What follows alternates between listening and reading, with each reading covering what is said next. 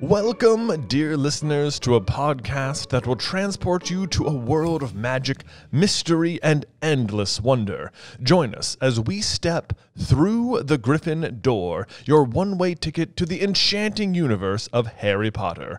I'm your host, Jonathan Carlin, and I'm thrilled to be guiding you on the spellbinding journey, chapter by chapter, through the pages of the wizarding world. But I won't be alone on this adventure. I've brought along my brother, Ben. Together, we're known as the SuperCarlinBrothers over on YouTube. We'll be delving into the captivating world of Harry Potter, exploring the characters, unraveling the mysteries, and discussing all of the hidden gems that make this series a timeless masterpiece. In case you don't know us, we've both spent the last 11 years combing through this story, writing fan theories, filling in plot holes, hunting for hidden connections, and just living and breathing Harry Potter. But you may be surprised to learn that in that time, neither of us has actually read through a hard copy of the book. We use them as references, of course, and the ebooks are valuable tools for our research, but we do almost all of our reading via audiobook. Yeah, so part of why I'm so excited for this podcast is the fact that we are reading a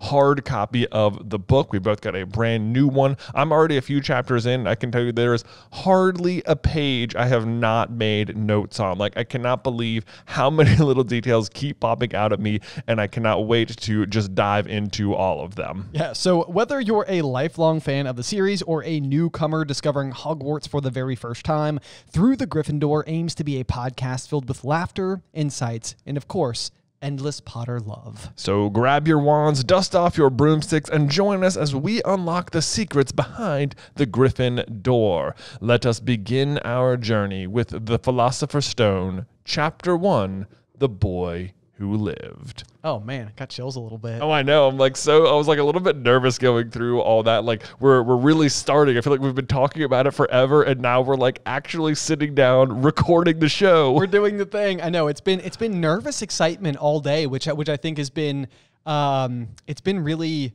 wonderful actually, because there are so many occasions in life where I have apprehension or like anxiety based nerves. Mm-hmm. And this has been like all day I've sort of like I've known, it's almost like anticipation for like Christmas morning or something like that. Like, it's like, oh my gosh, like it's actually happening. Today is the day. So I'm so excited to begin. I know. Yeah. We've been, if you're watching us on YouTube, yeah, we've been building the set around us for the past couple of weeks. It's been really fun having the little pieces arrive and like finishing it out. And like, we just got all the lighting situated this morning. We recorded everything, got a little test runs in, and now, and I know you were just reading the first chapter just before we sat down to record. Yeah, making notes. Yeah, honestly, I know that you've been ahead of me really, like, and kind of delving into the story a bit further in advance than I have been. And I think like I've almost, in the same vein, I've almost been like wanting to hold on to diving into it for the first time properly and like walking into episode 1 just as fresh as humanly possible. So I have both read the chapter and have re-listened to it 2 times. Oh wow. Yeah. So you've really done a lot of The Boy Who Lived today. Yeah, so I've spent some time with The Boy Who Lived, and honestly, like, I can't even tell you, like, it almost makes me emotional to talk about it in the first place. Like, just like those words put together, The Boy Who Lived, are just so vital and important. And like, we talked about it a little bit in episode 0, but like, I can just so firmly go back to our childhood where me and you and our younger brother Tyler were all sort of like laid out on our parents' bed, and our dad like cracked the book open and started reading this story to us for the very, very first time. I know. Yeah, I do. I can still remember it. Us just sitting there and like wondering about like who did it, like who's trying to steal the stone, who's working with Voldemort. And it was like a really drawn out process because like we would get like 2 chapters a week, like one on Saturday night and one on Sunday night. And exactly. Then we'd have to come back next week to find out what happened. And maybe if it was a really short chapter, we'd get a little extra one. But our dad was really good about it. He's a professional newscaster, so he has like a very good delivery while reading and could do like some voices here and there. Yeah, no, absolutely. So I mean, it was really just like a really joyous occasion, something that like and more than anything else, I would say it was like the thing like the series in general is like what unlocked reading for me as a young kid. Like, I almost felt like it had been reinforced to me that like reading was something that you were supposed to be aversive to, you know, like, right. Like it's always just homework. Yeah, exactly. Yeah. It was never supposed to be like the fun thing that you got to do. I know. And I remember, obviously eventually I would like literally carry all of the books with me to school in my backpack. Well, so you never knew if you might want to read all 7 books one day. you never know. You never know. Just in case you crack through it. So I know. I do remember sometimes, like, in order to avoid doing homework, I would just read Harry Potter because in my mind it was like, well, I'm reading, so it's not like I'm doing something like, you know, I'm not like breaking the rules or anything. I can't. No one could scold me for reading. It's like, what are you doing up here? Reading books? Yeah. No, sir. Stop reading and do your homework. Like, see, that sentence doesn't make sense, does it? Right. Yeah. No, of course not. So, anyway, obviously, we have a deep love for this story, for these characters, and especially, and most importantly, the boy who lived. The boy who lived. Yeah. So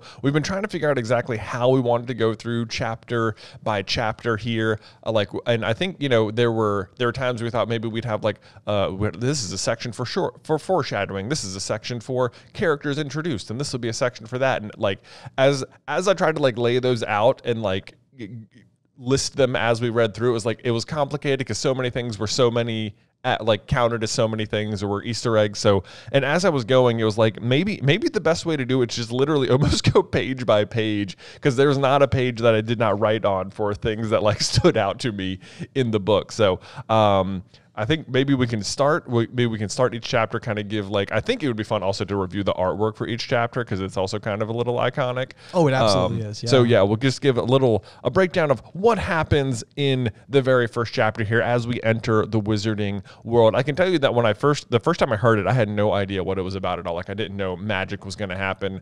Like when we eventually learned that Harry's a wizard, I remember being floored by that, despite the fact that wizards show up in the first chapter here and do magic. Like it didn't occur. Like, I don't think they use the word wizard until Hagrid tells him he's a wizard, even though people are clearly doing unusual things. Oh yeah, no, and it's even really fascinating on the whole that the story itself, you know, like, because I know coming into and discovering Harry Potter, like I remember finding the book in our house for the first time and picking it up and being like, I don't really think I'm into magicians and sorcerers and, you know, things like that. Because, of course, you know, in the American copy was called the Sorcerer's Stone. And for the most part, almost nobody shy of the stone for which the sorcerer name comes from is ever referred to pretty much as a sorcerer. I think there's maybe one occasion where Dumbledore might be referred to as like the greatest sorcerer in the world or something. They have like, maybe it's like one of those titles the Ministry hands out, right?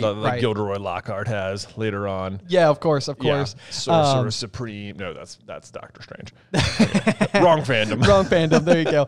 But yeah, so chapter 1 does a lot of things. It's a fairly unique chapter on the whole, even within the realm of the Harry Potter saga. Even in spite of the fact that it's the first chapter, but it's one of the very few handful of chapters that is not told through the perspective of Harry. Yeah. Not only that, it is one of the, I didn't even, or it's one of those things I've noticed every single time I read this chapter, but like the reader are referenced in the first chapter, which is fairly unusual as the story unfolds. It also, like a lot of times when you watch like the pilot episode of a TV show, there's a lot of like things that like, that maybe they thought the characters were going to be like, but then clearly as things have unfolded, like maybe the entire world and story hadn't been fleshed out yet. So like things change, and I feel like there's a bunch of little examples of that, but at the same rate, there's a ton of examples of things that show up in like chapter 1 that go on to be incredibly important in like book 7. Oh yeah, absolutely. Or like, yeah. Yep. So there is a lot of setup, and there's a lot of like, we tried something and it went a different way. Right. And one of the most miraculous things to me, I think about it, is that like almost right out of the gate, you get this great big mystery as to like why was Harry attacked in the first place, and why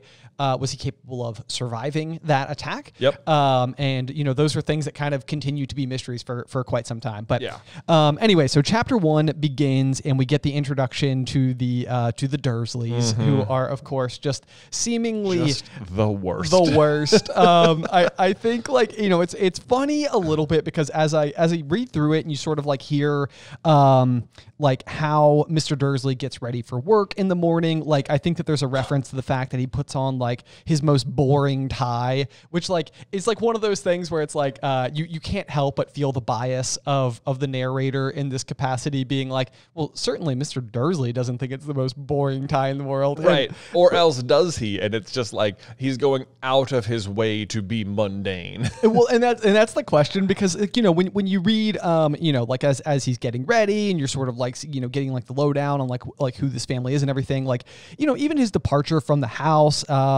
like, you know, he goes and kisses his son goodbye, and you know, like Dudley's kind of throwing like a tantrum and he's like, oh, little tyke, you know, it's like, yeah. It's like, this is one of those things where it's like you can't really fault them for just being like non-magical. Like, you know, for the most part, like when you look at the Dursleys, at least, you know, for these first couple of pages, it's sort of like they are living their version of a happy life. You know, it's like, right. it's okay if it's not the version that you prefer, but it's like on some level, I'm like, are we being overly harsh on them too quickly when it seems like they just kind of like, you know, well, I think even before Harry arrives, it's pretty clear that they're not like super great. Like, I mean, even like it, like Petunia is introduced as like constantly listening in on the neighbors. That's and true. like That's the true. way in which Vernon is like judging the people dressed on the street and stuff like that, like just right away.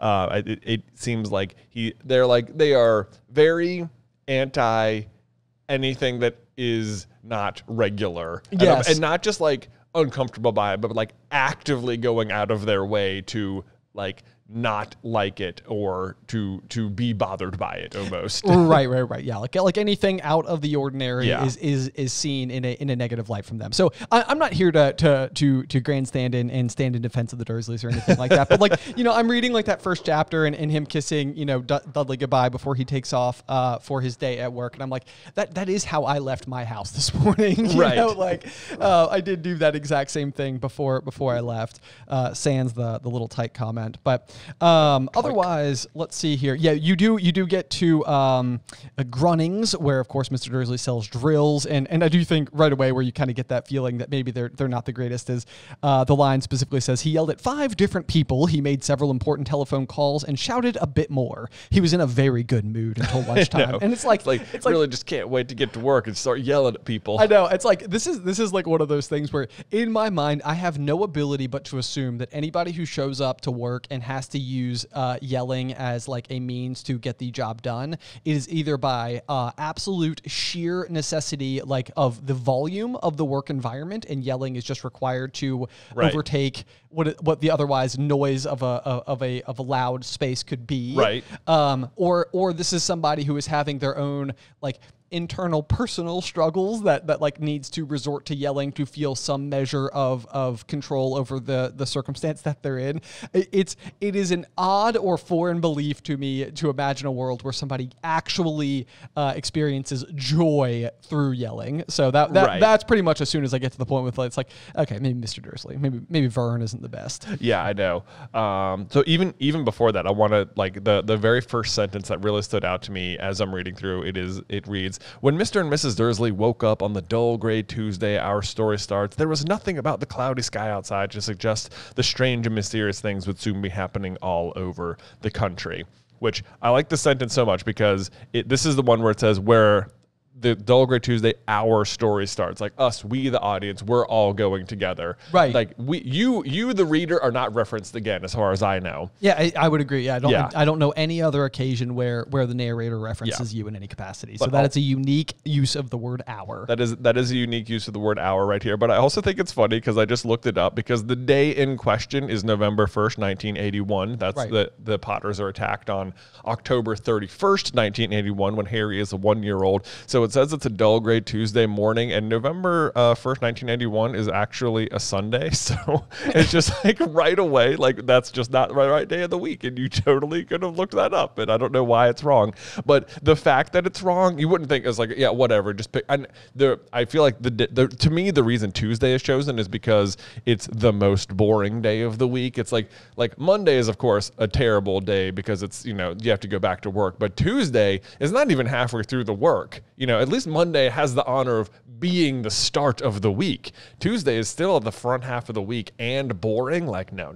So I think that's why that day in particular was chosen, but it's just not what day it was. I know, yeah, which feels like one of those things that would have been easy enough to adjust up. But we'll of course see more of that in the future. I think we referenced this in episode 0 just a little bit, but sort of like obviously eventually as they're headed to Hogwarts on the Hogwarts Express each year in September, it's usually, not even usually, it is always September 1st, which I think is also always a Sunday. Yeah, because they always get there for the feast, and then the next morning is always Monday and the first day of classes. Right, and it's like kind of like one of those like you know what, it's easier than trying to figure out how to have anything else. And there is something kind of like glorious and happy and exciting about like the September 1st being more of like a fixture rather than like a rotating. Yeah, like something they have to deal with. Like, wizards don't have to deal with calendars, of course. Like, we just operate, we make our own days. Exactly. But like the fact that they get the day is wrong actually comes into play like 3 paragraphs later, where we're introduced to the first magical character of the entire series, Professor Minerva McGonagall in cat form, watching Privet Drive, and Mr. Dursley sees her as a cat reading a map, which, like, you don't think about it at the time, because when you're reading it the first time, you don't know that the cat is Professor McGonagall and that as a professor she works at Hogwarts and all of that nonsense. But as if you like scale it back, the fact of the matter is that it is described as being a Tuesday, November 1st. So this is well into the start of the school year, and it's just a Tuesday, and McGonagall is just skipping school. Just skipping class. Like, she should be teaching on this day. What's she doing? And I know it's really what I love so much about this tiny mistake is that it's like, you might think, well, sure, but Voldemort just fell the night before, so clearly, like, everyone was given the day off. Like, that's why there's a holiday. And yet that cannot be true, because McGonagall is there to confirm the fact that Voldemort fell with Dumbledore. So even if like someone at the school was the one giving her the day off under the belief that this had been true, that person would still have been Dumbledore, because he's her boss. Right. So she wouldn't need to come to the house for confirmation from Dumbledore if she'd been given the day off because of the occasion. So I think that's really funny. No, I mean, and it is like one of the age-old questions that we have going on here as well is simply like that the attack happens on Halloween night, so October 31st. This is, of course, like the entire next day that McGonagall is now present and sitting on the wall and watching over the Dursleys and trying to get confirmation that what they believe to be true is in fact true. And then, of course, it is not until that evening, I believe at midnight, when Hagrid ultimately delivers Harry to the Dursleys' front doorstep. Right, so it's like, where was he all day? Yeah, so Hagrid's missing day is sort of like one of these grand mysteries that sort of like isn't totally resolved. I mean, I suppose that there's something to be said for the fact that we know eventually in the story, diving way down the line, that Dumbledore does invoke some ancient magic in order to provide the protection that Harry has at the Dursleys' home, thanks in part to Petunia's relationship to Lily, and therefore, like, Voldemort cannot touch Harry while he is there. So it is entirely possible that what is happening here is a grand amount of instruction on the part of Dumbledore, who first went to Hagrid and assigned him this mission and told him to essentially tend to Harry for one whole day, while he was able to go through and do all of Dumbledore type things, which is essentially like seeing between the lines. Like what Dumbledore knows is that like Voldemort is not gone for good, and he knows right away. He knows right away because he's already aware of the prophecy and stuff like that. So he's like already setting up for Voldemort's return, like as of this night already. Yes, he's ready for it. But there continues to be little things like this that like don't add up, because when Dumbledore eventually does arrive later that day, like he talks to McGonagall and he confirms with her that, oh, it must have been Hagrid who told you I'd be here later on. And it's like, when did Hagrid tell McGonagall that he was coming to this address? Because McGonagall, when she sees Harry, it's clearly the first time she's seen him. And it's like, but Hagrid goes and gets Harry immediately and presumably has him the entire time. So when did Hagrid run into McGonagall and then McGonagall leaves to go meet up with Hagrid later? Like, it's like that. You know, Jay, I mean, these are the really complicated questions. I mean, on that note, as long as you want to, like, you know, split hairs, the weatherman who's speaking in this particular Jim chapter, McGuffin. Yeah, Jim McGuffin, of course. Good trivia for you. Yeah. Also does claim that while he can't ensure something, he is sure that it will be a wet evening. I don't know about that, but it's not only the owls that have been acting oddly lately today. Let's see here. They have been. Let's see here. They've had a downpour of shooting stars. Perhaps people have been celebrating bonfire night early. It's not until next week, folks, but I can promise a wet night tonight. There we go. I got there eventually. Also wrong. Also wrong, because it's like there's no mention whatsoever of a light drizzle happening as McGonagall and Dumbledore and Hagrid are leaving baby Harry, who otherwise apparently is in the rain on the front doorstep all night. I know. It's possible it starts raining later in the night, like 1 or 2 in the morning, which means they leave him out in the rain, which is also not great for them. But before they even get there, let's see. There's a few other things that happen during the day. Oh, bonfire night. This is like an American versus like European thing. Like we don't have bonfire night. We do not have bonfire night yet. So this is it's not something that registered, but it's a reference to Guy Fawkes. To Guy Fawkes, and like if you ever see like V for Vendetta, it's like remember the 5th of November, which actually would be the next week because it is November 1st as he's saying that. Yes, of course. Yep. So that is accurate. Right. And Guy Fawkes is in fact where Fawkes the Phoenix gets his name from. Yes. So is that same person. Other little fun tidbit there. I also love that while Vernon is out at work during this day, this is one of the things that you maybe like skips by you when you're just listening on the audio, but like he overhears someone whispering about the Potters and they're like, yeah, their son Harry. And he's like, he's never even met his nephew. He wasn't even sure his nephew was named Harry. Could be Harvey or Harold or something. And I love that one of the names he tries to reassure himself with is Harold, as if Harry isn't just a nickname for people named Harold. Yep. It's like we jokingly in office refer to him as Harold Potter all the time, yeah. As if we're just using like his long form name there. Yep. No, I think that's another great one. Although interestingly, there is the line about how the Dursleys had never met their nephew before, which is something that actually does hold up to the continuity pretty well, because at this point in time, the Potters would be in hiding. Because that's true. The prophecy does take place prior to the birth of both Harry and Neville, the two people that the prophecy could in fact refer to. Although, now that you mention it, doesn't Lily in her letter to Sirius mention like a vase or something that came from Petunia? Yes, that is in fact a thing. Right, so, and they're in hiding at that point? Well, somehow, some way, Petunia must have had special circumstances. Or otherwise, maybe Petunia is best friends with Peter Pettigrew, which somehow seems possible. Because he's dating Pierce Polkus's mom, right? Yeah, naturally. Yeah. We have an entire rap about that. Yeah, about how Peter Pettigrew possibly has a child, and it is one of Dudley's friends. Pierce Polkus. Yep. We'll come back to that here, I think, in the next couple of chapters as well. Other really cool moments that we do have inside of this chapter are, of course, the line from Dumbledore where he says, "I would trust Hagrid with my life." Oh, yep.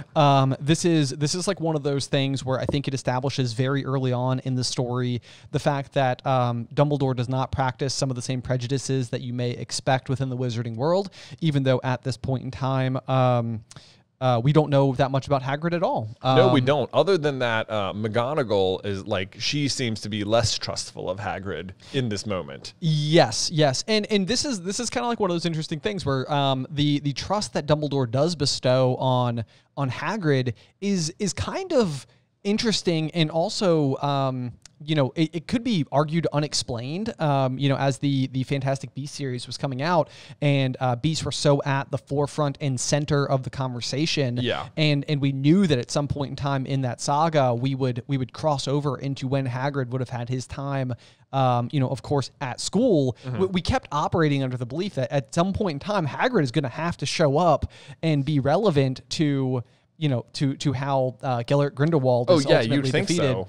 and we never we don't ever get, you know, that ultimate explanation. Yeah, because the final duel between Dumbledore and Grindelwald happens in 1945, and by that point, Tom Riddle has been expelled, or has unleashed the basilisk in the Chamber of Secrets. And Hagrid has been expelled. So at some point, like, Hagrid has already been, like, at least a relevant student to Dumbledore at that point. Yes. And because he's good with Beasts, and he immediately hires him back, you'd think he had to have shown up in the Fantastic Beasts movies. Yes, absolutely. So what our standing theory there is as to why Dumbledore has always had such trust in Hagrid is that Hagrid must have done something so that showed such support for the man himself, that Dumbledore was like, if he supported me then, he will support me always, and I will have the undying faith in this person in that regard. However, again, that's all speculation because we never actually get a full-blown explanation for it. We do not. But I do love that it establishes very early sort of like what Dumbledore's position is going to be, kind of all throughout. That does remain true. The other really amazing kind of piece that you and I both have observed and loved about this particular chapter is the prominence of three characters in particular, all of whom play absolutely vital roles to Harry during his sort of like formative years, which is, of course, Rubeus Hagrid, Albus Dumbledore, and mention of Sirius Black. There is, which is really interesting because I think those are it sounds like those are the first three people Harry has contact with after the attack. It is, right? Yeah, yep. So Sirius shows up. So the Potters are attacked. Sirius shows up to the house, and he's holding Harry. That's when Hagrid shows up and says, "Give him to me." And then Hagrid has him presumably all day, apparently talks to McGonagall at some point and tells him he's going to Privet Drive that night. Apparently. But apparently, who knows? But then later, Hagrid hands him directly to Dumbledore. So it goes from Sirius to Hagrid to Dumbledore, which is, this is like one of the craziest details ever. But a couple of years ago, Ben and I got invited out to London to visit the British Library, where they had this history of magic exhibit on display, and it had just like all of like the history behind all of the things you hear about in the wizarding world. And by far the coolest thing they had there was this thing called the Ripley Scroll, which was this like 23-foot long scroll, right? It's like a massive piece of like parchment that is like beautifully like illustrated, and is essentially or supposedly the actual formula in order to create the Philosopher's Stone, like the real thing. So not to get too far ahead in our story here, but Nicholas Flamel is a actual real life human being who lived, I think, in the 14 or 1500s, and had supposedly and of course unconfirmed, created or sought to create the Philosopher's Stone. The Philosopher's Stone, which can turn metals into gold and gives you the elixir of life. Yes, and one of the most remarkable elements, just to bring us back to Hagrid, Sirius, and Dumbledore here, is that like the final like three ingredients visible on the actual Ripley scroll. Again, this is not like manufactured for the wizarding world. This is a real historical artifact, right? Of people trying to actually practice alchemy and literally create the Philosopher's Stone. Right, and so the last three ingredients are visualized as a red orb, a black orb, and a white orb that come together to create what you ultimately have is the Philosopher's Stone. Right. And what is unbelievable about this, and the moment that we saw it, I mean, like you and I both, our jaws just kind of like hit the floor because we're like, wait, Rubeus means red. Yeah. And Albus means white. And Sirius black. Gives you those three stones. Those three men are arguably the closest to surrogate father figures for Harry, and they're the ones who, through his life kind of forge him into the man that he becomes, which sort of brings you to this argument that like Harry, who ultimately will eventually become Master of Death, is sort of equating to the elixir of life. And Harry, who is so frequently throughout the story embodied by the color gold. Right.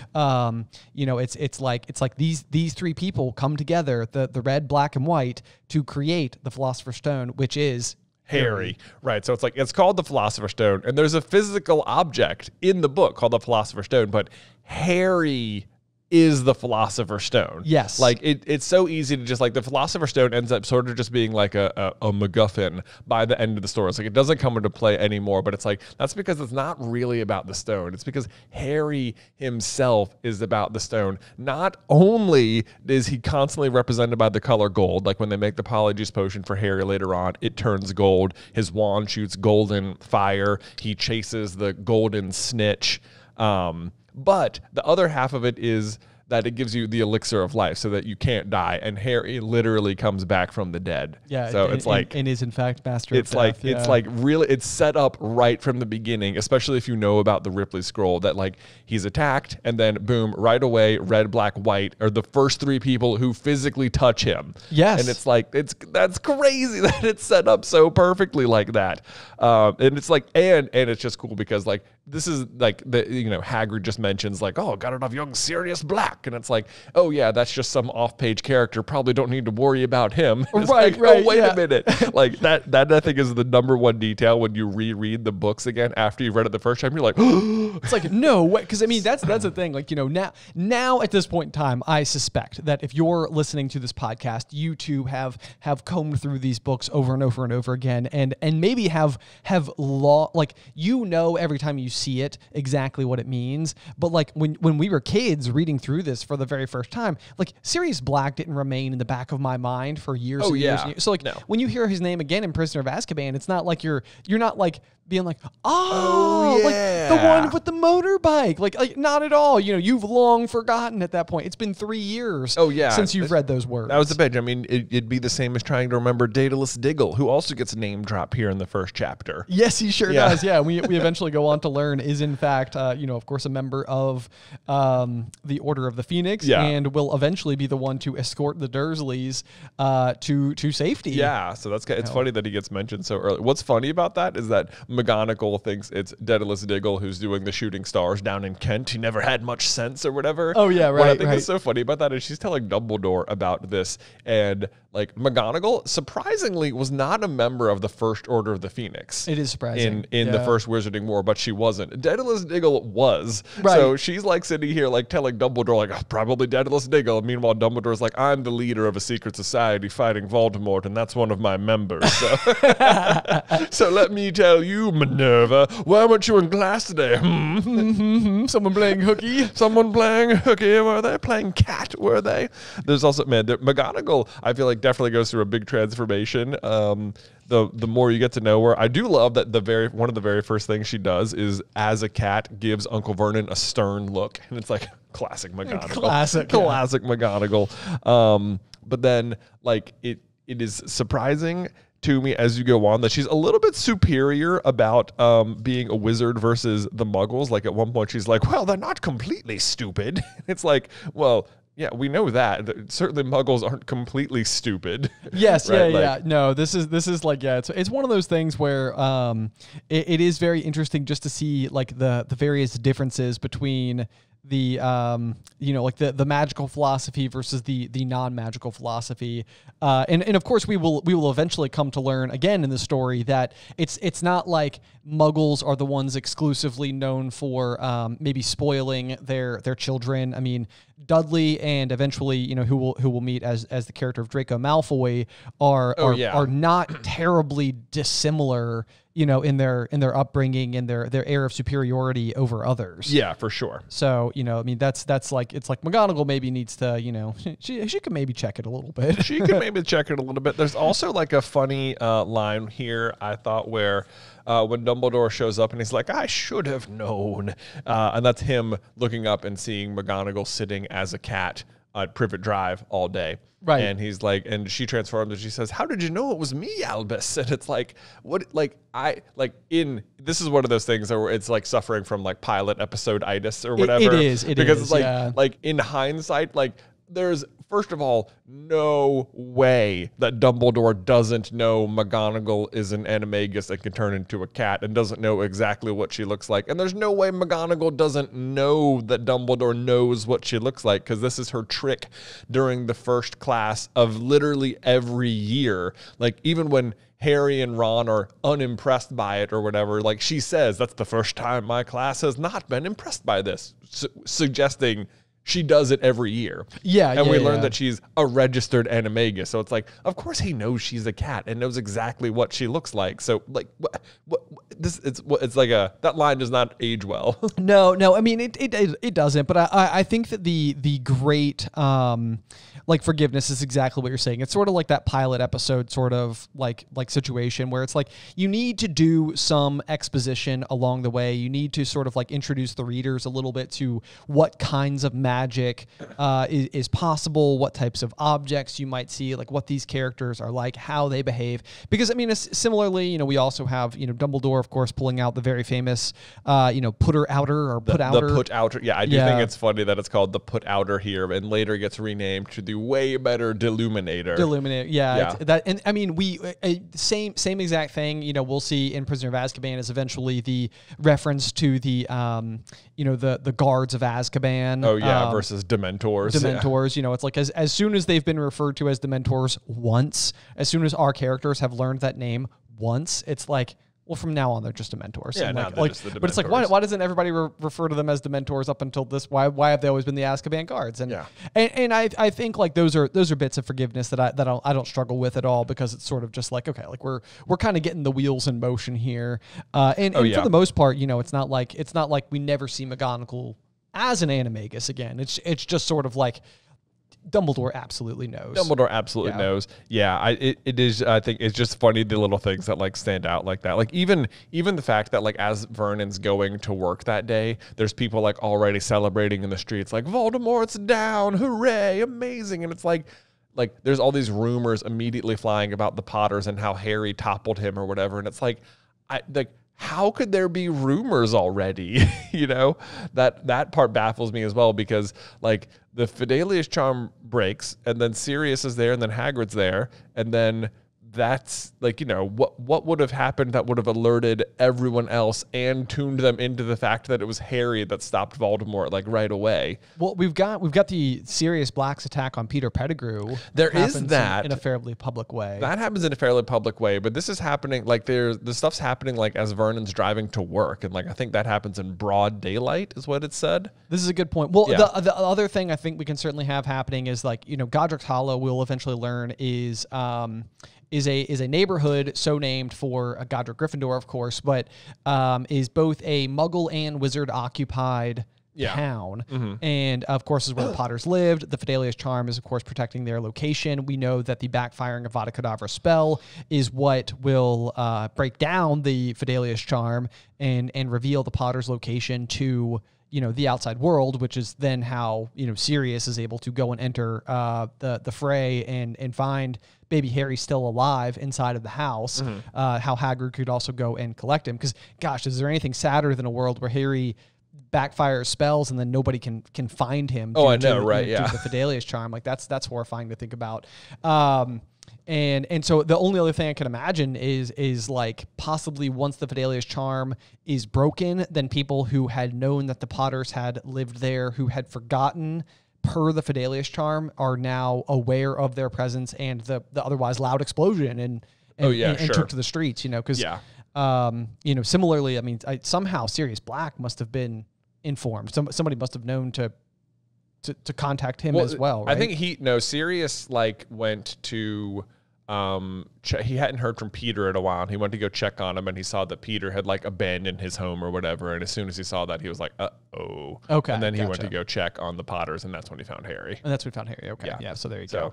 There's that. I suppose the other thing that's possible is that Voldemort has a bunch of people under the Imperius curse, and after he like falls, like they would all be released. True. And they could maybe come to their senses about it. So that could, I guess, give away that Voldemort was gone. And then maybe people could start piecing it together. Like, oh my God, the Potters. Oh, we know where the Potters are. And people started being released from the curse. Right. And that's a curious one as well, where it'd be interesting if you've been under the Imperius curse for such a long period of time. It's possible the last actual memory you have would be being placed under it. Yeah, sure. And therefore, you know, you might be like, oh my gosh, like what is going on? What has, like, where have I been? What have I been doing this whole time? So yeah, there are certainly some things that would happen that we'll learn about later in the story that could have unfolded or been undone. And again, otherwise, you know, I think it's just sort of one of those, like, if you want to look at Petunia as the example. So she's somebody who stands there and as a muggle is effectively like, you know, doing the whole like grapevine sort of gossip over the hedge, you know, type of thing. And this is sort of like the wizards almost doing the exact same thing, which is just rumor flying like mad, all you over know, the place, and quickly in such a big way. So all very interesting. Another piece of it is the fact that, you know, McGonagall refers to the fact that it's been 11 years, or I think Dumbledore says it's been 11 years since they've had anything to celebrate. Yeah. You know, so of course, like everybody wants to. This is another one of those kind of like interesting things as we learn more about the overall narrative of the story and the rough timeline. Like, I believe that Tom Riddle graduates from Hogwarts in the early 1940s. And we know that at that point in time, he will eventually be, you know, hunting Horcruxes and doing his whole thing to kind of become immortal and everything. But 11 years prior would be like 1970. Right? Yeah, 11 years prior would be 1970. So there has always been this kind of large and unusual swath of time from, I think, the late 1950s when we last see Tom Riddle doing anything, up until, like, it's like there's like a 15-year gap where it's like he must have been like much more underground, like planning a lot of stuff. Because there's a huge gap of time, because like he unleashes the basilisk before he even graduates school, so that's when he makes the diary Horcrux, and then we know that immediately upon graduating, he pretty quickly acquires the diadem and the cup as Horcruxes, and then and the locket. Sorry. The locket, it's the locket in the cup, which he gets from Hepzibah. Hepzibah Smith, of course, Hepzibah and then Smith. I guess maybe he talked to the Grey Lady while he was at school and found the diadem that way. And then what else was he still missing then? The ring he took from Morphin. Yep. Right? The ring he has before graduating school, because he's wearing it in Slughorn's. So like possibly he's just spending the rest of the time looking for like the sword or anything of Gryffindor's, you'd think? Right, yeah. In our long theory for a very long period of time, this is one of my all-time favorites, is that we eventually will learn as well that Molly Weasley, her surname originally was, before marriage, was Pruitt. Yes. And she had two brothers, Fabian and Gideon, where you'll eventually get the F and G that become Fred and George. And eventually, I believe Harry receives for his 17th birthday from Mrs. Weasley the signature gift of the golden watch that was Fabian's. And we know that, like, we've got these members of the original Order of the Phoenix. We know that Lily and James themselves, as well as Neville's parents, have thrice defied the Dark Lord. So we know that they were attacking Gryffindor-based wizards throughout this whole era of time. And it may be the case that Voldemort had learned the legend that the Sword of Gryffindor will present itself to a Gryffindor in need. Right. And therefore, like, that was like, he's pummeling these wizards in the name of attempting to get the sword to appear to one of them, which we can only assume he had successfully done. And basically was using this last final piece to essentially immortalize himself, you know, by way of his 7 Horcruxes, and entering the Potter's home, and was intending to create his final Horcrux with the death of the boy who was mentioned in the prophecy. Right, because like that's the other thing, is Dumbledore eventually tells Harry he's positive that Voldemort was going to use Harry's death to make the final Horcrux. Yes. And it's like, so to that end, he must have had the item with him when he went, and the clear thing he's missing is a relic of Gryffindor's, which, like, and you're right, the Pruitts were killed by Death Eaters, like in a big struggle, and they would have been true Gryffindors who potentially the sword could have presented itself to. They could have recovered the sword, given it to Voldemort. There's also like this weird time gap where you know that Wormtail is the secret keeper and a mole. So like there's no reason he almost shouldn't immediately tell Voldemort, but then they're clearly in hiding for more than like a day. So it's like they're in there hiding for like months. Right. You know, so it's like, why does he take so long to finally go and attack the Potters? And it's like, because he doesn't have the sword yet. Yes. Or something of Gryffindor. So yeah, it feels like there is a lot lining up for like Voldemort finally got the sword and was going to turn it into a Horcrux, and then obviously the entire plan failed. And then of course the reason the sword's not there is because one of the sword's tricks is that it disappears. Yes. So yep. So there it is. And then it's like, we also know the sword does not have to appear via the sorting hat. Like that's how Neville and Harry get to it. But like Snape just puts it in the pond, and that's a totally acceptable way for it to have been presented to, I guess, Ron in that situation. Yeah. This is one of those big questions where it's like the sentience of the sword itself is questionable, because it seems as though from the moment that Harry takes it from the hat, you know, in year 2, it just resides in the headmaster's office up until the time that Snape basically like leaves it for them. In that instance, there is the really fun fact and this is like, I have no idea whether or not it was intentional, but it's glorious either way. But the fact that the sword presents itself through the sorting hat is like sorting hat, the sorting hat, the sorting hat, the sorting hat. Yeah. Like it's like oh my gosh, and of course the sorting hat being the other viable option of an artifact of Godric Gryffindor's. Yeah. That could have been used. However, I suspect the reason that the sorting hat wouldn't have been a great candidate for this final Horcrux is due to the fact that it's like being missing would be might invite seekers, so to speak. For sure. It's like a lot of these other artifacts are. If you uncover the sword of Gryffindor, like no one's even going to know. Exactly. Yeah. Right. Yes. Exactly. Because nobody otherwise really, you know, similar to the diadem of Ravenclaw, it's like nobody really knows where it is. So, right. But anyway, I mean, as far as those things are concerned, I mean, the lost diadem of Ravenclaw has been gone for literal like centuries, almost a millennium.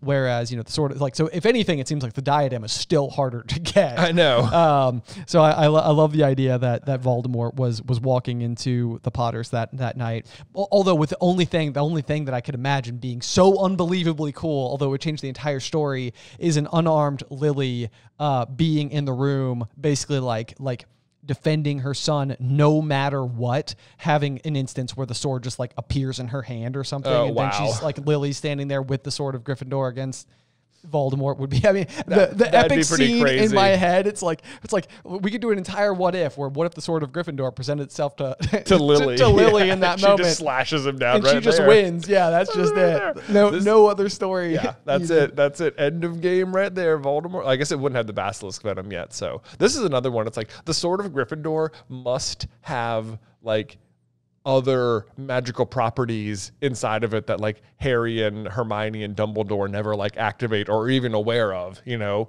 Like, true, is the basilisk venom the first time it ever absorbed something that made it stronger? Like, that doesn't seem right. No, it doesn't seem likely at all. Yeah. And so I suspect that if we ever learn more history of that sword, we'll learn a lot more of what that thing had at its disposal. I so badly want there to be a Founder series where you just get to see Gryffindor out there, like, wielding the sword and doing his thing. And, it would be so cool. You know, it would be so cool. Hamming it up with old Sal. Right. The best of buds. The best of buds. You just imagine Helga and Rowena who are there just rolling their eyes like they left again, didn't they? They're going, okay. Did he bring the sword? He bring the sword. I'll get the cup. It's like, what does the cup do? What does the cup do? I know. It turns water to wine. I think we know that much. That would be the fun part about the Founders, is that they like until like the very like the end of the show, the 4 of them are just best buds. You know, like they're actual friends. Yes. And it's like, and I mean, obviously there's a big crack at the end and that's tragic or whatever. But for the majority of the show, they're all just chums. Right. Like you love their friendship. Like you love that. That has to be it. That has to be it. It does. It does. Someday we'll get it. Someday will be a Founder series, and that I can't wait. That's the number one thing that I want from Harry Potter. There you go. Well, Jay, I think to kind of close out today's episode, I think you know there's a couple of other like little tidbits that I would love to touch on. Okay, absolutely. I think one of the big things that I reflected on a lot as I was reading, you know, this first chapter, especially like, you know, hard copy as we're saying, like, you know, kind of of going through and like feeling the pages, seeing the words on, you know, like in text and everything. I mean, it does bring me back, and I was reminiscing a lot on kind of exactly what we said, you know, reading it to, our dad reading it to us when we were kids. You know, I think the other big one is there's this one line in particular that I think like hit me so hard because since you know, reading these pages for the first time as a young kid, we both now have our own kids, you know, kids of our own. I've got my daughter Addison, and you've got your 3 boys. Yes, I do. Yes, I do. Got my own troublesome twins, Nick and Nate, and then my eldest son, Luke. Yep. Yeah. But the line that got me was the one small hand closed on the letter beside him. Oh. And this is just like one of those things where it's like, you know, I mean, you know, my like Addie's coming up on being 2 as of recording this, and you know, it's like it is one of those things like, you know, where a lot of times I'll put her to bed and I'll pull her up on the monitor. I'll see her like, you know, holding on to like her like little like kind of rectangle of fabric that she calls her Ono. But you know, it's like that thought of like seeing this like small child clutching onto, you know, this letter that's going to be so impactful for the rest of his life. You know, it's just very emotional. You know, it's like, oh my gosh, like the poor kid. You know, he's just lost everything. Just a little boy. He has no idea. Yeah, and he's about to be laughed with. Just the worst people, and they're gonna lie to him about what happened for the next 10 years. Yes, yeah, just really. I mean, it's like, I think my heart goes out to baby Harry. So hard. So that was just what I wrote in the margin next to that one, was just tears, you know, because I think I was just very, very emotional moment. I know. It changes when you get older. It does. Yeah. A big perspective shift when you're now looking at it through the lens of parenthood. And of course the last one, you know, one of my favorite things I think is, you know, the clever naming of the chapter is simply The Boy Who Lived. But ultimately there's a small modification that you can make to that phrase that sort of sums up the whole series from the very beginning, which is changing the word from lived to loved, and it's Harry Potter, the boy who loved. And eventually what we'll see unfold with this character, with this story, is that this is really the defining characteristic that Harry is capable of. That it's a secret weapon. Yes, and you know, I mean, it's you know, you see it be so difficult for Dumbledore to ingrain this message into Harry, and you know, I think at some point in time, like Harry says, like, yeah, I can love, big, you know, big deal. I had to hold myself from saying, yeah, big deal. But it is really like a remarkable thing, and I've always loved that, you know, that it's like that the you're literally one letter off from the like, boy who loved. Yeah, like, and I almost feel like it would have made for a fantastic final chapter name, like if the story had started changed with the boy who lived. loved. Yeah. Yeah. I mean, you almost could have called the last chapter, or the chapter where, like, I think it's called The Forest or something. The Forest Again. The Forest Again. That one could have been called The Boy Who Lived. Like, also. Yes, that's true. They could have just done it again. It would have been that's amazing. what it could have been. I guess you could have called King's Cross The Boy Who Lived or something. I don't know. You even could have just done the very last chapter. It could have bookended the whole thing. That's true. That would have been kind of funny. King's Cross is a pretty appropriate title name, I think, for that chapter, but we're way off that one. I know. Yeah, we got a ways to go. So, but anyway, do you have any other closing thoughts? How did you feel kind of combing through this first chapter of our saga? Oh, I mean, I loved it. This chapter is so fun. I mean, it sets up so many things so well. You get introduced to like so many big characters. There's other tiny little things I think are funny that, like, at the end, Dumbledore, you know, he apparates off the spot, and the, like, McGonagall turns back into a cat and slinks off, and it's like, why didn't you just apparate too? That doesn't make sense. It's like, why did you? So you go back to school? Yeah, I know. Yeah, I think he even says that. He says, "I'll see you soon." Right. You mean tomorrow at class, right? Right. Like literally immediately when we arrive outside we're going to the same place, all three of us, because we all work there together. Right. Yeah, I think that's pretty funny. Then Hagrid flies off on the motorbike, and it's like, what happened to the motorbike? You know, it's just gone for, 7 books, and then it shows up again. It shows back up. Yeah, it's the thing that delivers him there. It's the thing that will eventually take him away from there. Yeah, I think that's funny. That is no mistake in my mind. I think eventually, when it comes to the inevitable removal of Harry, from the Dursleys, the fact that he entered and exited in on the same motorbike, that's with the same person, person, like that's on purpose. That's absolutely on purpose. That's another great bookend. I think there is a fun chapter. This like fast forwards the Chamber of Secrets a little bit. There's a paragraph here where Dumbledore's explaining why it's important that Harry grow up away from being famous. He says, it would be enough to turn any boy's head. Famous before he can walk and talk. Famous for something he won't even remember. Can't you see how much better off he'll be growing up far away from all that until he's ready to take it? And it's like that paragraph right there explains exactly, if you don't realize it, is why Dumbledore hires Lockhart in Chamber of Secrets, because this is what Harry could have been if he had like grown up maybe somewhere besides the Dursleys. Doesn't mean the Dursleys was a great choice.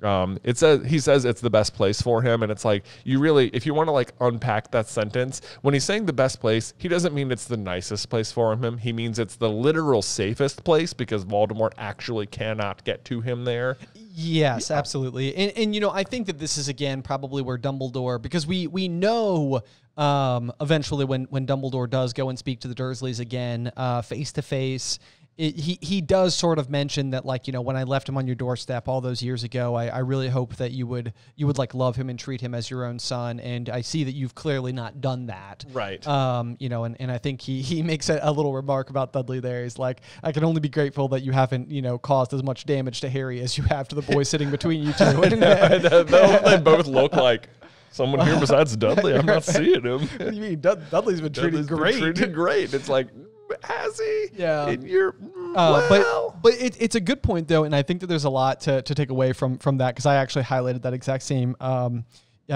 sentiment, and I didn't actually write down the Lockhart, but I wrote down they did after all know James, and I think that there's a piece of that, like, James is not for nothing, but like a pretty cocky, arrogant kid. I mean, he has his own kind of like bullying tendencies. Like, there's certain characteristics about him that, it seems as though like they always say, like, Harry looks just like his father, except he got his mother's eyes. And it seems like also his mother's, demeanor along the way. Which is something to kind of see like interesting, be like a prevailing characteristic, sort of through Harry. Despite maybe the Quidditch prowess we will eventually see him also exhibit. Yeah, also has that. Yeah. But we did do one of my more favorite things that we've ever written for our Super Carlin Brothers YouTube channel was I think it was what if Sirius had raised Harry? Oh yes. And instead, and or it was really what if Neville was the chosen one? That is exactly it. So what if Neville was the chosen one? In which case, what you would end up with is a scenario where Sirius is the one who raises Harry, and it was one of my favorite versions of Harry that we've ever concocted, because he sort of has some of the like jocular nature of James, but he's also got like that prevailing kindness, but then also Harry has like been raised by a very competent wizard for his whole life, so it's he's kind of got like a little bit like way more skill and knowledge of the wizarding world. He's sort of the Ron to Neville. Like in that version, Neville has been basically successfully hidden by the Fidelius charm until he's going to Hogwarts. Yes. So he has been shielded from the wizarding world almost entirely in the same way Harry usually is, but his best friend ends up being Harry, so Harry's sort of the Ron to Neville's Harry. Yeah, exactly. Yeah. Except but Harry's also got like the skill. Yeah, but Harry's way more capable because it turns out when he's raised by Sirius, he's just teaching him all sorts of stuff and breaking the rules all the time. So it was a blast. It was that one's a really good version. So if you want to check that out, what if Neville was the chosen one? There you go. I mentioned that we would address the chapter art. So I love the chapter art in the books. I feel like that like formed the first pictures of like what I thought the characters looked like when we were growing up. So what do you think? The Boy Who Lived chapter art, chapter 1, it's just Harry sitting in a bundle of blankets underneath the stars. I think it's beautiful. Yeah, I really love it. You can see his little tiny scar there. There is, you can see the little scar. I mean, again, it goes back to that comment that I made, but I mean, it just makes me so mad. It makes me so sad for such a little, like innocent child who just basically like had so much, like kindness and promise and love all around him, and sort of be stripped of that. And I think like in this way, like when I look at this image, it does make me so much more aware. Like, of course, like as Harry will get older, he'll be surrounded by his like, dear friends. And I mean, Ron and Hermione and the rest of the Weasleys and Ginny and the rest. I mean, they are his family, but like it does make you realize when you think about it, just from this little boy who had to grow up, for 10 years, essentially completely isolated and mistreated by the people that he's with. And then the whole saga that he has to go on, it does make you just feel like how alone he was in some ways. Yeah.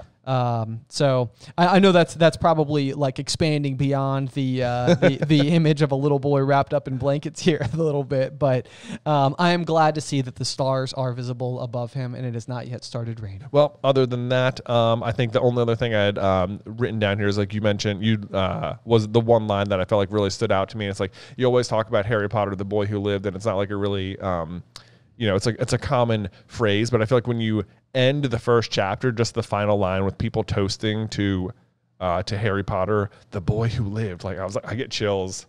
Oh, I know. Yeah. Yep. I mean, and it's like the symbol that Harry, kind of becomes to the wizarding world is, I mean, in a lot of ways, it's the expectations that he'll, as an individual, eventually face, which is like nobody can live up to the symbol that has been created around him for this defeat of someone who has caused so much darkness in this world. And, against all odds, somehow, some way, Harry does. Yeah. It's literally lives up. Yeah, lives up, dies a little bit, and lives some more. Lives again.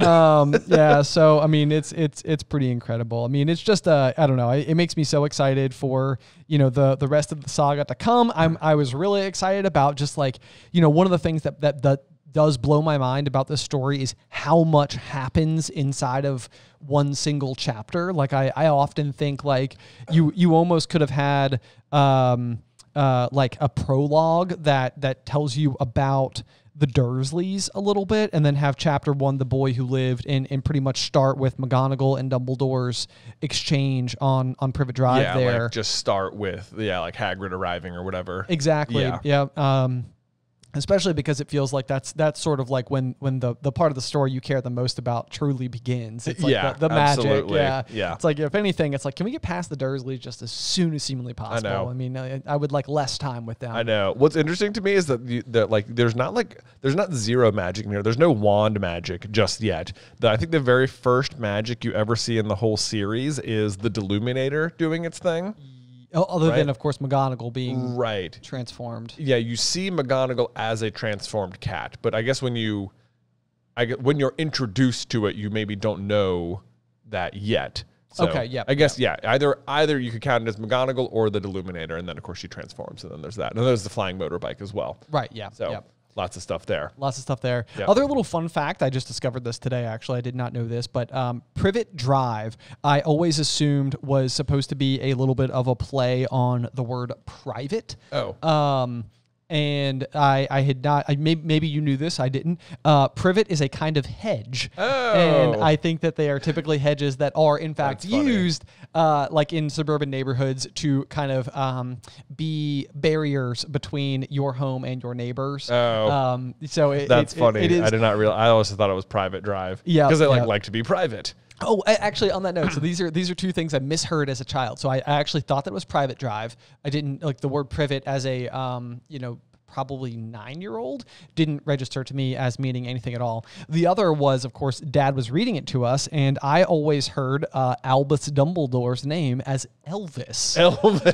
So in my mind, I literally always assumed that I for some reason, I very quickly embodied Dumbledore with a sort of like very musical, like king of rock and roll. Yeah, kind of vibe. So I think I even remember getting like I think I was talking to you actually, and it's probably would have been one of those first moments where our age difference or your just better memory than mine came up. But I remember saying like didn't Elvis say something? And you were like, Elvis, and it was like the headmaster. And you were like, it's Albus. And I was like, it is not. Where's the book? Yeah. And it was like, we went and picked it up, and I was like, it's like literally just like one of those moments where I was like, someone changed it, man. Certainly. Mandela effect or whatever. Yeah. This is another little tiny thing like that. This is just a funny change from like the UK version of the book to the American one. It is the first word Dudley, or the new word that Dudley learned that day. In the American version, it's won't.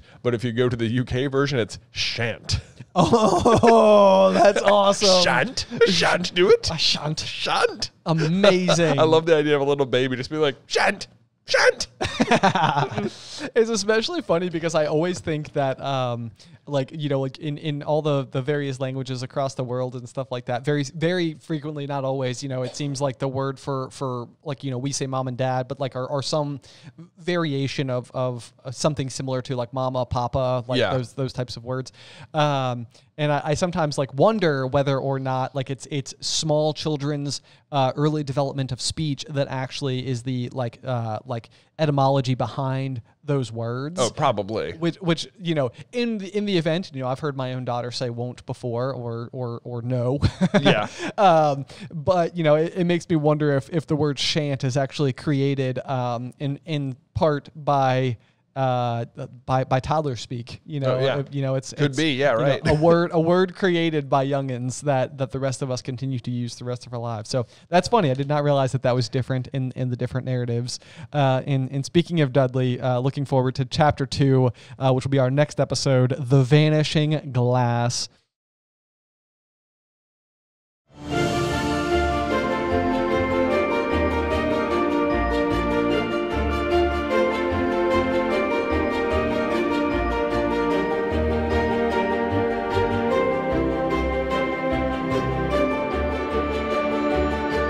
Welcome, dear listeners. I'm Jonathan Carlin. And I'm Ben Carlin. And we invite you to join us through the Griffin Door, your one-way ticket to the enchanting world of Harry Potter. So grab your wands and dust off your broomsticks and join us as we unlock the secrets behind Philosopher's Stone, Chapter 2, The Vanishing Glass.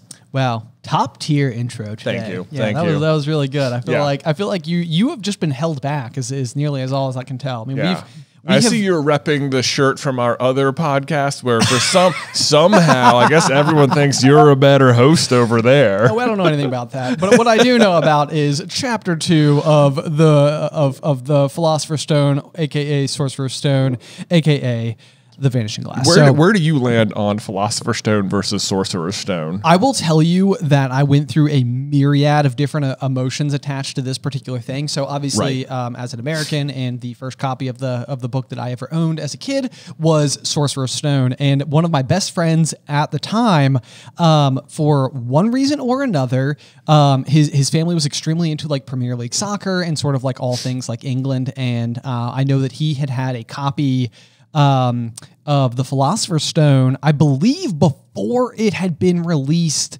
as the Sorcerer's Stone in America. Wow, so he probably has a pretty rare copy. Well, this was like one of those things. So it was like a childhood friend who I had not known or had not spoken to, I think pretty much at all, just because we like moved in different directions in life, starting from like age maybe like 10 or 11. Yeah. But like as we were like best friends starting from like day one of preschool and stuff like that. And once upon a time, we made a video over on the SuperCarlinBrothers channel talking about like the most valuable copies of the Harry Potter books.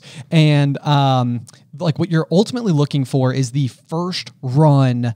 What is it? The ISBN number? It's like on the inner cover there. I'd have to go back and look at all the specific ways in which you tell which run and which edition a book is. But you want first run, first edition UK. Yes, exactly. And as we were like making that video and sort of like reviewing what those ISBN numbers were, I was like, goodness gracious, like this childhood friend very well might have like a very valuable copy of the book. And so like on a whim, I had like gone off to Facebook. I don't even know if we were friends on Facebook. And so like I found him, added him, and like immediately sent him a message. And I was like, hey, wild story, but like we're making this video. And I remember you had this book. And so I was like, is there any chance you know where it is? Could you like check the number? And like within 17 minutes of sending him that message, he had sent me a picture back of his numbers. Whoa. And I was like, I can't believe you had, like, not only did you go from accepting my friend request, reading my message, and then found the book, sent a picture of it and returned it to me. So it wasn't like a first edition. But, bummer. But it was like one of those points of contention, I think, because he read the UK edition, and so he had a Shant book. He had a Chant book, yeah, and he referred to it as the Philosopher's Stone, and it was always one of those things very early on where it was like, okay, it's Sorcerer's Stone, all right, like, okay, all right. So I think I had a chip on my shoulder for a really long time, and then we mentioned in the last episode about how we went to the British Library, the History of Magic exhibit, and sort of like delved really further deep into the history of the true blue Philosopher's Stone throughout actual human history, and I think from that point on I was always like Philosopher's Stone. Okay, Philosopher's Stone's like the real, like there is like in history there was a Philosopher's Stone people actually tried to make. The Sorcerer's Stone is a complete fabrication. It means nothing. It means nothing, and largely what it comes down to is like I believe that the publishers thought that American buyers might be more open to the term sorcerer than philosopher. Like it seemed more magical to, I guess, or the perception at least was that was the case. I teeter back and forth though, because I never want to gatekeep anybody or anything like that. If you love the story, you love the story. That's all that matters. Right. I think I have started to adopt Philosopher's Stone as my primary. I think so. Yeah. I remember growing up. Yeah. We just had Sorcerer's Stone. And when I heard that if I think in history, the Philosopher's Stone will be remembered as a thing from Harry Potter more than it will be something remembered as like a real thing people tried to make. Yeah, which is silly. In the field of alchemy, the Philosopher's Stone essentially is the end all be all. It's like the point of alchemy. It is the point of alchemy is to achieve the Philosopher's Stone. So, so there is that. So I think similarly, growing up though, I'd never heard of it at all, and so it was like Philosopher's Stone, Sorcerer's Stone. Obviously, Sorcerer's Stone is better.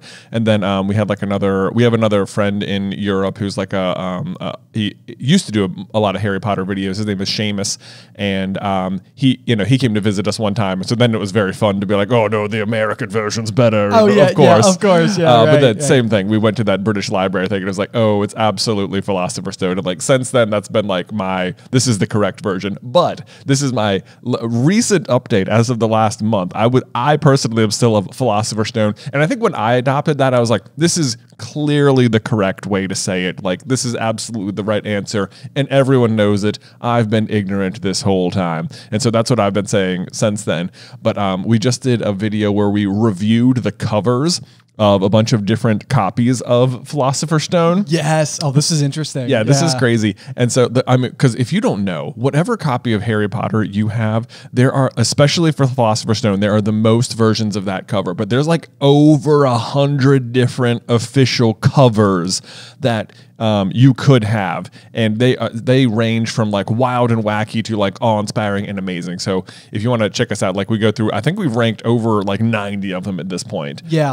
Not ranked, but rated them or just reviewed them. Yeah, exactly. Sort of like gave our 2 cents on how we felt about it. Yeah. But so anyway, when we posted that video, I had to decide what I was going to call it, and it was a very obviously like reacting to 50 different Philosopher's Stone covers, and I put Philosopher's Stone in the title, and I put Philosopher's Stone in the thumbnail, and I was like, okay, didn't even think twice about it. But then as you go across all the other countries, America's the only one that listed as Sorcerer's Stone. All the other countries listed as a version, like their language's version of Philosopher's Stone. Right. Yes. So it even made sense in that regard. But I was like, you know what? Let me do like just a little. I'm going to run like a little A/B test here and see whether or not the click-through rate is higher if we change it to Sorcerer's Stone versus Philosopher's Stone. And like it totally was. It was way more effective. Not just a little, like way more effective. And it was like, oh, this is hilarious. Like our viewing audience is clearly in America, and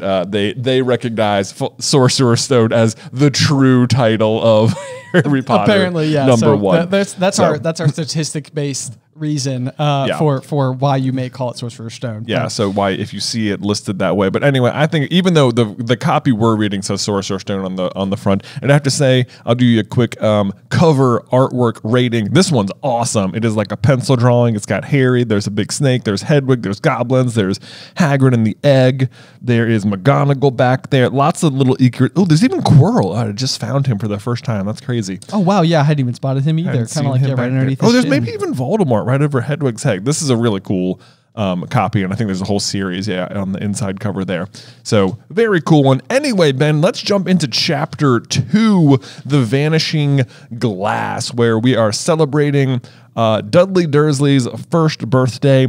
It starts out, this is actually, I'm going to start out right away at the really cool fun fact. Okay, yeah, lay it on Okay, us. so the first 3 words is just nearly 10 years had passed since the Dursleys had woken up to find their nephew on their front step. Okay, the phrase "nearly 10 years" immediately like reminded me of this amazing fact that is true, just true about Harry Potter. So, Harry's parents are attacked on October 1st, 1980, or October 31st, 1981. Correct. Right. Yes. Meaning that we are now, as of this chapter in June, I believe, of it is 1991. Right. So yeah, 1991. So it has been nearly 10 years. So Harry's birthday is on July 31st of 1991, which would be that is not just 9 years later, but is also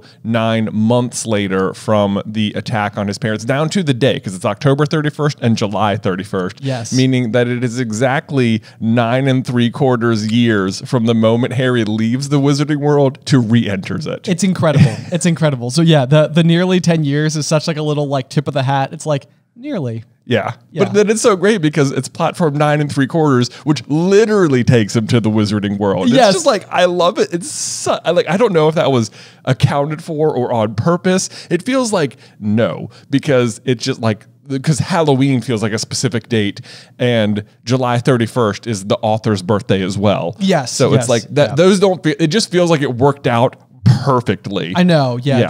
But I mean, it's amazing that it literally is coming down to actually the day itself. Yeah. But I guess technically at this point in time, that is upon, that is really the distance of time since Hagrid himself has last seen. It is Harry. the exact amount of time from Hagrid to Hagrid in Harry's life. But which is so fun. I think that that's a chapter ahead. That's a we're chapter getting ahead of ourselves here. This is The Vanishing Glass. It's Dudley's birthday right now, June 23rd. Yes, indeed. And this chapter, I think, is really, it's kind of all about, I think, giving you a really strong sense of just how difficult this decade has been for Harry. Like, you're getting a really good feel. I mean, right away you learn that, like, you know, he sleeps in the cupboard underneath the stairs in that cupboard in a house that is otherwise described as like almost verging on like upsetting levels of immaculately clean. It is weird how that's described. It's like it is almost upsettingly clean in the house. Yes, yeah. I often think that this is like one of those things where it's like because I mean, I tend to feel like I keep my house pretty clean as well, and I'm always like, sometimes it's almost like, you know, like you're scrubbing your counters or something, and you're like, should I lay off a little bit? Am I taking this too far? Have I reached Petunia Dursley levels of cleanliness? I'm never concerned about that at my house. No, no. Yeah. Of course not. Let me tell you what, my 3 boys, I could clean it, and they'll come through, and 10 minutes later, it's like, why did I even bother? It's just. Anyway. Yeah, but either way, so despite this immaculately clean house, Harry sleeps in a cupboard underneath the stairs that is apparently absolutely just jam-packed full of spiders. Yeah, the amount of times the spiders in the cupboard under the stairs are brought up is like, it's like, how could there be that many spiders if the rest of the house is so clean? It's like, are they just drawn to him? Is that like a magical thing? Well, and this is what I find to be kind of interesting about this chapter in particular, is that you both learn about Harry's relationship with spiders and his relationship with snakes. And it seems like his relationship with snakes goes on to be massively important to his overall character altogether. Yeah. And his relationship with spiders is not nothing, but it's like, I do think it's interesting that like, it's a semi-prominent thing that he will interact with in his years to come, but not really important in any other way. I mean, it isn't. I mean, it's fairly. I guess it's like, was there a certain amount of consideration given to like really establishing Harry as like, I'm not afraid of spiders, like because later on we're gonna have to go into the forest and follow giant spiders, and like even a regular person who's not like afraid of spiders still might not want to like follow spiders. I suppose there's some possibility there. I think the other thing is, I mean, I don't know if like on some level just Harry, you know, like he is a true blue Gryffindor at the end of the day. His, you know, his bravery is, you know, rather immense. Like, and spiders are a rather common thing for someone just to be fearful of in general. So that's true. It's just like established some Gryffindoriness. This is, yeah, it's a, like, I got to the end of this chapter, I was like, man, this is like not a whole lot happens in this chapter. Like, there's not a lot of magic happening. Well, some magic happens, but there's no other wizarding people at all. It's just Harry. Well, this is, I mean, it kind of reminds me a little bit of like a season of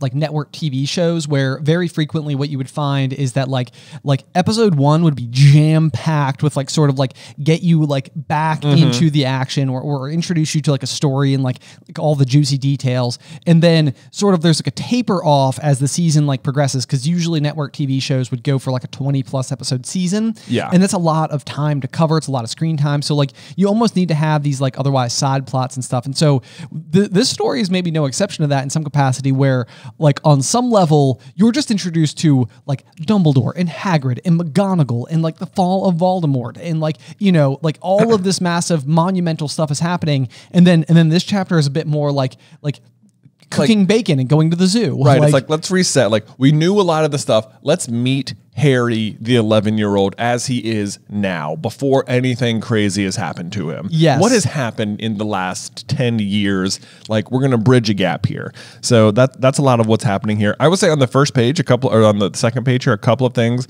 popped out to me. Like, first of all, I love that he had a dream about the flying motorcycle in it. It's just like, oh.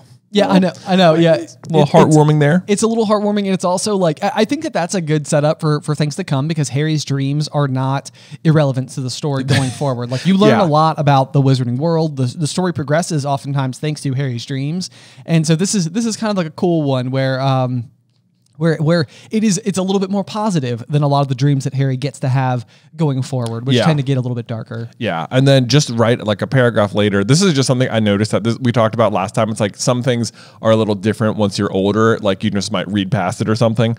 But like just when you realize, like through the scope of time, how close Dudley's birthday is to Harry's. Like, I think Dudley's is June 23rd and his is July 31st, and they're born in the same year. Yeah, so they're born like within a month of each other, right? Basically, which is just like, when I think about it, it's just like super duper sad for Lily and Petunia, because like they would have been pregnant at the same time and basically just not spoken to each other at all. Yeah. And it's just like, it makes you think, like, because the Dursleys say they never met Harry, which probably means that Lily and James died without ever having met their nephew, which is like also sad. That is super sad. Yeah. I'd never considered it through their lens, looking the other way before. Yeah. And of course that is, I mean, you know, one of the grand sacrifices that I think James and Lily would have made at some point in time was living under the Fidelius charm meant being stuck inside of your home, you know, just with nobody to accompany you except for your immediate surroundings. I mean,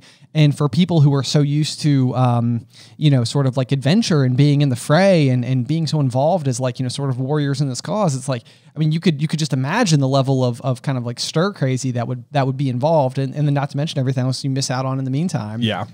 It's like, I like to think in my head that like eventually they would have tried to like reconcile with the Dursleys. Oh, like, sure. if, you know, there's no war or whatever, like eventually they like try, or at least get Harry to meet his cousin or something, but it's like that never gets to happen. I know. And I do think, it's always possible. I mean, I know that we've consumed it a million different ways. I know that there's a deleted scene in the films when the Dursleys are ultimately leaving, where Petunia has a moment with Harry, and I'm pretty sure it doesn't happen in the books. It might just be a movie only moment. I think so. But it's something that I actually felt like the movies, even though they cut it out, it was a deleted scene. It was one of those rare occasions where I actually felt like they added something to the story that was really kind of nice, which is Petunia basically saying, like, you know, you're not the only one who lost somebody that day, and essentially alluding to the reality of the fact that, you know, like, despite the fact that they've had a fraught relationship, Petunia lost her sister, who, you know, even if she had struggles and her insecurities and stuff that sort of like lead Petunia down the path that we ultimately know she goes down, it's not as though she didn't still love her sister underneath it all. And yeah, that's hard and complicated to unpack. I think the closest you get to that in the books is just like Dumbledore sending that letter that says like, remember my last or something. And she's like, nope, he has to stay. Yeah, that's true. Yeah, and it's like that, but that's as close as you get in the book. So yeah, they cut that out of the movie, and then they also cut out the scene where Dudley tells Harry he's not a waste of space. Oh yeah, which it does happen in the book, and you can watch the deleted scene, and it's awesome.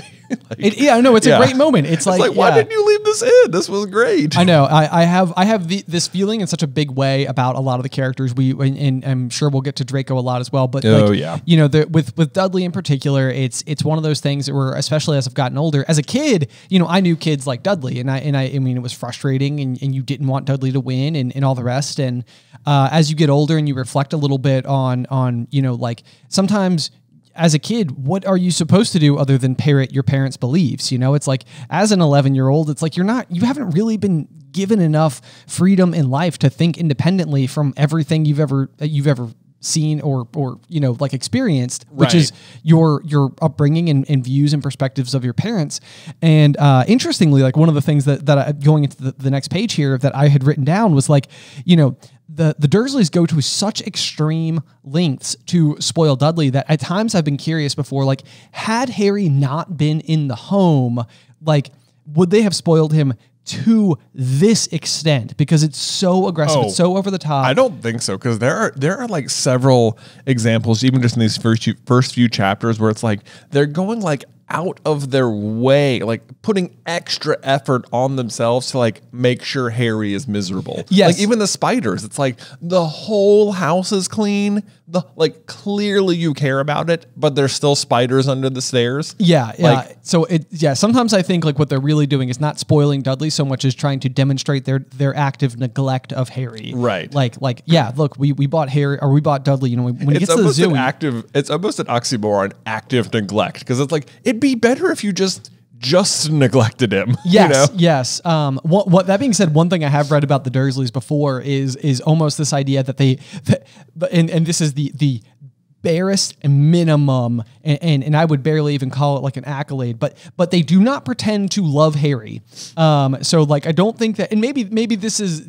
Again, I mean, it's hard to call it a gift, but like maybe this is like one of those things where it's like Harry doesn't have the wrong idea about what love looks like. He's just never experienced it prior, throughout his entire lifetime with the Dursleys. So at least on some level, he's not led to believe like Rapunzel under Mother Gothel's care, in Tangled or something. Like, she thinks this is what love looks like, and it's like that's just gaslighting. That's just nope. Yeah. So anyway, not to get too off brand here, but anyway, so the rest of this chapter has really like the entire journey to the zoo, a lot of sort of demonstrating how spoiled Dudley is. We of course have the whole like how many are there? 36, count them myself. Yes. And I that's always been one of like the most quotable lines in my mind from the movies that has just simply ever existed.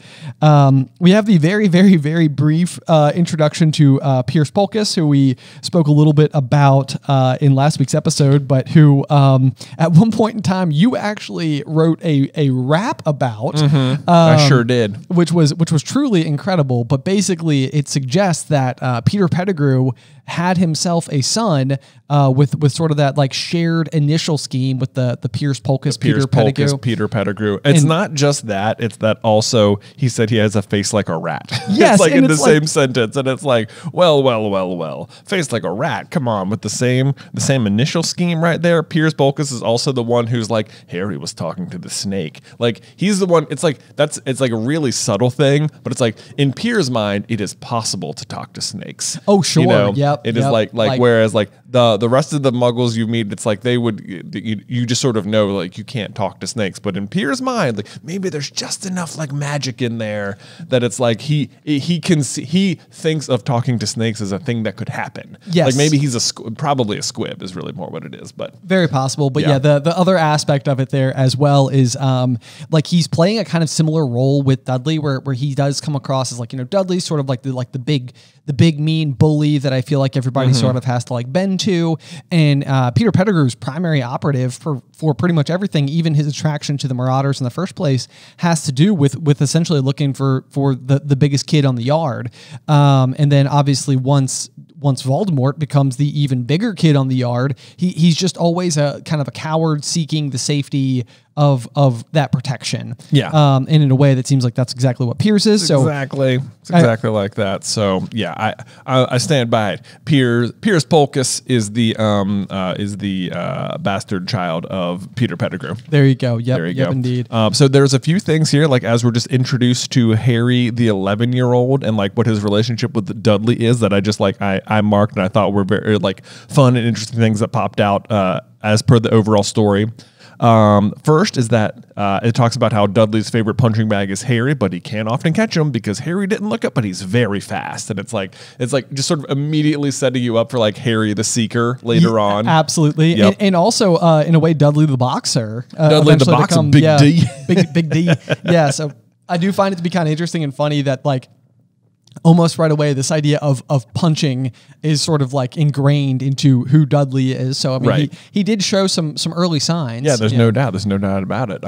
Then Harry is immediately described as having the bright green eyes, which of course is one, a nod to his mother. He's always described as looking like his dad, but then having his mother's eyes. But then it's also really funny that like there's like this weird contrast where Voldemort ends up having red eyes and Harry has green eyes, and they're like the opposite colors of the houses they're in. Yes, and additionally as well, the Avada Kedavra curse is green, whereas Expelliarmus is red. Or at least in the movies. At least in the movies. I think it's described as red sparks, but I can't. I guess I can't remember specifically. But Avada Kedavra is always green. Avada, definitely green. So the kind of yin and yang effect that appears to be going on, like sort of like with that red and green, sort of speaks to the duality. Actually, and I could even set us up for one of the kind of fun theories you could examine that I don't necessarily think you would subscribe to actually, but is the general sentiment that in some way, because Harry has a piece of Voldemort's soul inside of him, that he is in fact a Horcrux, and therefore the mistreatment of him at the hand of the Dursleys is much more a la Ron wearing Slytherin's locket in Deathly Hallows and like the presence. But this is it's kind of one of those where it's like the Dursleys make it pretty clear pretty early before Harry's even there that this is not their kind of people. They are not for it. We also know that Petunia has a very strong history with her sister. Like her own sense of insecurity is what's driving a lot of her hatred towards Harry. Yeah. And it's also it's kind of like one of those theories where like when you first hear it, you're like, oh, that's interesting. And then it's also like, it kind of feels like you're victim blaming a tad bit as well. You're like making excuses for the Dursleys, and it's like, nah. Yeah, you don't need to make excuses for the Dursleys. You need to make excuses for the Dursleys right there. They also talk about how like they keep cutting Harry's hair because it's always like so messy, but it makes no difference. His hair always grows back. Yep. And it always grows that way. And I think that's really funny. It's like that his hair doesn't just always grow back; it always grows back messy. Yes. Yeah. It's like, which is like it. There's a certain overall, as you continue to experience more and more of the wizarding world, there's this like underlying messaging that like, a little bit of rule breaking, like magic is just sort of like messy by nature. Like if you're really into magic and you're doing magic right, it's like a little bit messy and it's a little rule breaky and it's a little like not perfect and ordered. It's a little jumbled and stuff. And I think like, it's like, the magic could just fix Harry's hair, but it's like, it is not just out of place. It's like magically out of place. Yes, yeah, absolutely. And I think it's funny too, because I mean, you eventually do learn that like a huge reason why Harry has such an inheritance from his family has something that stems directly back to his like genetic predisposition to have this particularly messy hair. Yes, the Sleek Easy hair potion. Yeah, the Sleek Easy hair potion is it's a little bit of additional reading outside of the universe, but you do eventually learn that the inventor of that is one of Harry's forefathers, and that's why he's so rich. That's where the family wealth comes from. And yet Harry does not ever apparently use the potion. He doesn't seem to whatsoever. No. Yeah, it has no knowledge whatsoever. This is something he would have a relationship with. This is okay. Also, Harry describes Dudley as looking like a pig in a wig, which I just think is funny because Ron eventually goes on to own an owl named Pigwidgeon, which is like pig wig, Pigwidgeon, pig in a wig. And it's like, did Harry give Pigwidgeon the name? Is this like a very subtle like low-key stab at Dudley from like years later, where like he's comparing giant Dudley to the tiny like tennis ball owl that is Pigwidgeon? Because Harry also uses wig in his own owl's name. That's true. That's true. Pigwidgeon, Hedwig, pig in a wig. I don't know. Maybe there's something there. No, yeah, I got you. I mean, it seems like Pigwidgeon and Dudley are about as far apart from one another as they possibly could be. Absolutely, they are. But I do kind of, I never noticed the fact that there's wig in both Hedwig and Pigwidgeon's name before. That's pretty funny. One of the other details that I highlighted in this particular chapter is the fact that we get the introduction to the infamous, or famous just in that sense, round glasses that Harry wears. Oh yeah. This is always one of those things. So we of course know that Harry is pretty aggressively mistreated by the Dursleys, but there is always one of those like at some point in time they had to take him to the eye doctor, right? You know, and almost and certainly, they did. yeah, and they did, and so like I've even thought before, like, you know, as time has gone on, you know, like probably even had to go more than once. Like even after Harry started like attending Hogwarts, it feels like at some point over the summer he probably needed to like go back and have his eyes checked again. Like surely he, from age 11 till 17, he's not wearing the same pair of glasses. Oh, right. Like he probably needs a bigger pair at some point. At some point. Yeah, you're right. Do you think he's doing it over the summer? Right. Yeah. It's like, maybe he goes back to he has to go back to the Dursleys for, you know, of course, the ancient magic protection that keeps him safe there, and new glasses. Yeah. And to visit the actual Muggle eye doctor. Yeah. Yeah, for sure. That's in there as well. Let's see. We get introduced sort of to Aunt Marge here. Like she's referenced in the last one, and this time she's given a name as someone who gave it Dudley. It's crazy how quickly she's introduced, and like she just feels like an off-page character, and then she actually shows up in Prisoner of Azkaban to be the worst. Yes, she is. I mean, I think Aunt Marge is right up there with you know, eventually Dolores Umbridge in that, very like, comparable. Just like a truly terrible person, but like we've said this on so many occasions before, but like, you know, Voldemort is evil in this sort of like storybook evil sense, you know, but then like Umbridge is a teacher you've just had before. Yeah. Aunt Marge is just a disapproving relative you've had. Like these are just mean, like this is not like an otherworldly, it's not a magical kind of evil. This is like a down-to-earth, real, like kind of person you might just encounter with, or like almost inevitably. So yeah, that it is interesting again, because, you know, we get Sirius Black in chapter 1, Aunt Marge in chapter 2, and both of those characters are very prominent in the beginning of Prisoner of Azkaban. You know, 2 books ahead. Let's see. Yeah. We also get Mrs. Fig. Introduced here, and this is interesting. It says, "Bad news, Vernon," she said. "Mrs. Fig's broken her leg," and it's like, and then there's later down in the paragraph it says, "Now what?" said Aunt Petunia, looking furiously at Harry as though he'd planned this. And I'm always like this is one of those like. Now, obviously, Harry didn't do anything to Mrs. Fig, but we know that Mrs. Fig is a member of the Order of the Phoenix and a squib who lives across the street, and it's like, did Dumbledore plan this? Like, did Dumbledore want this to happen? Because this is like one of those like Dumbledore's big plan. Like Dumbledore knows about the prophecy like since before the attack on the Potters. Yeah, and like he already knows Harry's gonna have to be the one. So it's like he begins pulling the strings on Harry's life like way earlier than you might realize. And it's like, did Dumbledore like want Harry to go to the zoo because he knew that Harry would then see a snake, and like did he have some idea, like is there any of that happening here? There's maybe I mean book 1 in particular has a lot of signs that suggest that what Dumbledore is truly doing the whole time is trying to guide Harry and give him the necessary ingredients, and even, you know, Harry will eventually say in like, you know, towards the end of the story, but like that he feels as though Dumbledore like thought that he deserved to go at Voldemort if he so desired, and then of course all the obstacles that are in the way are all things that Harry happened to learn that year. You know, like look at these challenges set up perfectly for Harry, Ron, and Hermione. What are the odds? Oh my god! Here's the real giveaway that Mrs. Fig's leg breaking, quote unquote, isn't real or is staged or not real. Okay, right? Because Mrs. Fig is genuinely a part of the Order of the Phoenix, and she knows Dumbledore, and she lives where she lives because Harry lives there. Yes. Right? Yeah, very intentionally. Yep. The cats she raises, this is like a little more like out of extra universe reading, but they're actually half Kneasel, so she's actually breeding magical creatures. Yep. But here's the thing. There's no reason for her to have a lengthy broken leg.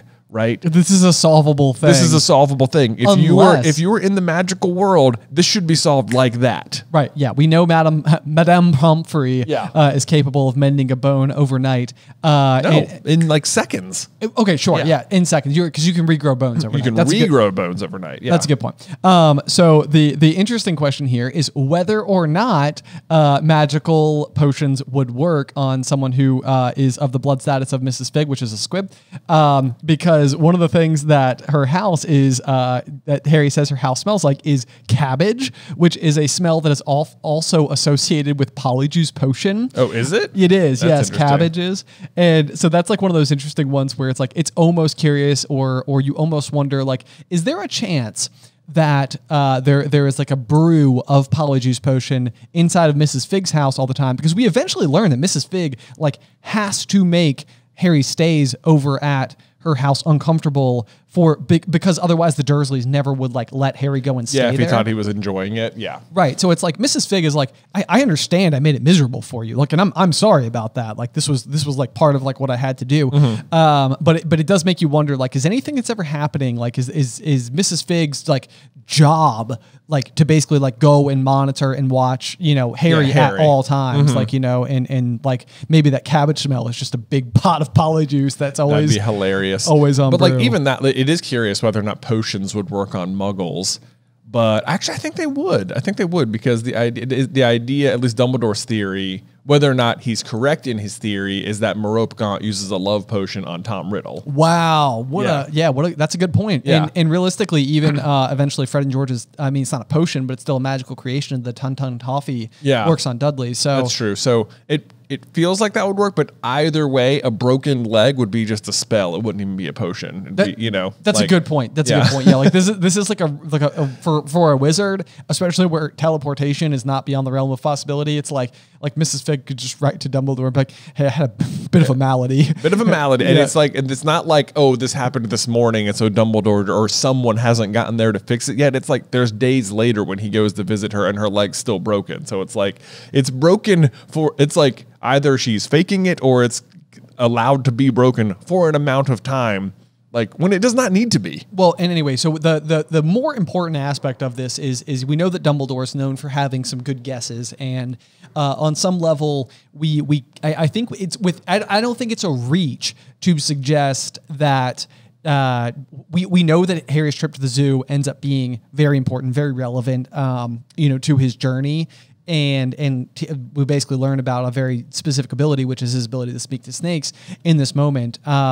So it doesn't feel like a reach to me to think that Dumbledore just simply arranged this, or it was just simply a lie, and like she's just wearing a fake cast or something like that. Like she just didn't actually break her leg. Because there's another thing in here. I think later it says like, oh, ever since she broke her leg, she wasn't very fond of her cats anymore. And it's like, that's not true, because one, like they're part of what she's like, that's her job. She breeds the Neasels. Right. So it's like, I don't think there's a situation where she's less fond of them ever. So anyway, yeah, I think the whole Mrs. Figs has a broken leg thing is a huge farce by Dumbledore to get Harry to the zoo. Maybe just to even see. Maybe Dumbledore has like an idea that like, I need to see what happens when Harry's near a snake. And we're going to make that happen. Yep. Yeah, so let's see. Oh, this is a funny one, too. Another thing they try to do is they try to send Harry to Petunia's friend Yvonne, someone who could watch him so he doesn't have to come to the zoo, because God forbid... Right, that he come, but Yvonne can't watch him because she's on vacation in Majorca, which I just think is hilarious, because literally in the next book, when Uncle Vernon is trying to close his deal with Mr. Mason, his plan is to close the deal and then buy a vacation home in Majorca. So it's Majorca, is that what is it? Is it Majorca? Oh my gosh, I'm saying it so wrong. I think it's okay. It's okay. Yeah. Jim Dale says it as Majorca. Does he really? I think so. Okay. That's then maybe it has double pronunciation. But I think it's in Spain and it's a soft J. Yeah. Okay. Well, Majorca then. And I just think it's really funny that it comes up twice, and that it's like clear to me that like in my mind, there is no doubt that the reason the Dursleys want a vacation home in this spot specifically is because Petunia's friend Yvonne has one. And it's like one of those like, oh, this is a real one-upsmanship by them what it feels like. They're like, you have a vacation home in Mallorca? Well, guess what? Move over. We're getting one, and it's also going to have a pizza oven. So, keeping up with the Joneses. That's right. Keeping up with the Yvonnes. No, that's hilarious. Although I literally highlighted Yvonne's name and just wrote trivia and was like, this is like one of those questions where if it came up and it was sort of like, can you name Petunia's friend who's on vacation in Mallorca and therefore cannot watch Harry? I'd be like, nope. Well, now we can. Now we know the real reason they want a vacation home there is because Yvonne does. Because Yvonne. Yep. There we go. Okay. There we go. Let's see here. The next big thing.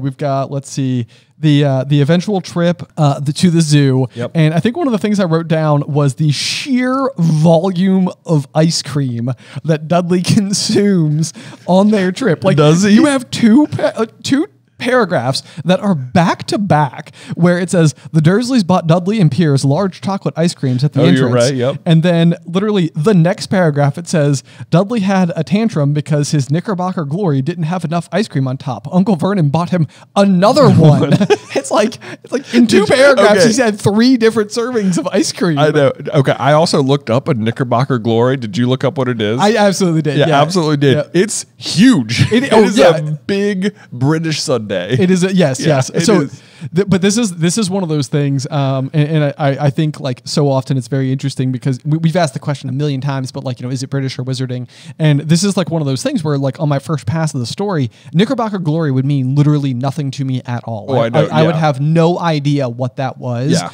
But I mean, you of course have the context, like one like word later that's like it didn't have enough ice cream on top. So it's like, okay, clearly it's a dessert of some kind. It didn't have enough. That's funny too, because all the pictures I looked like it was nothing but just a giant glass thing full of ice cream. So it's like apparently this one didn't have enough. So get another one. Right. It's like my giant flute of ice cream didn't have enough ice cream in it, so we got another one full of ice cream. Well, yeah, like okay. I guess Harry really lucks out though because he gets a lemon pop and at least what remained of the first Knickerbocker Glory. So great day for Harry all around. Yep. At least there. But then we move to the reptile house where I think it's very on purpose that like the snake is just sitting there. It can't move. It's trapped in the stage, and like Uncle Vernon's rapping on it, and it's just people bothering him. It's like the exact same as Aunt Petunia bothering him under the stairs. Oh, it's the exact same. I think the chapter literally begins with Aunt Petunia like banging on.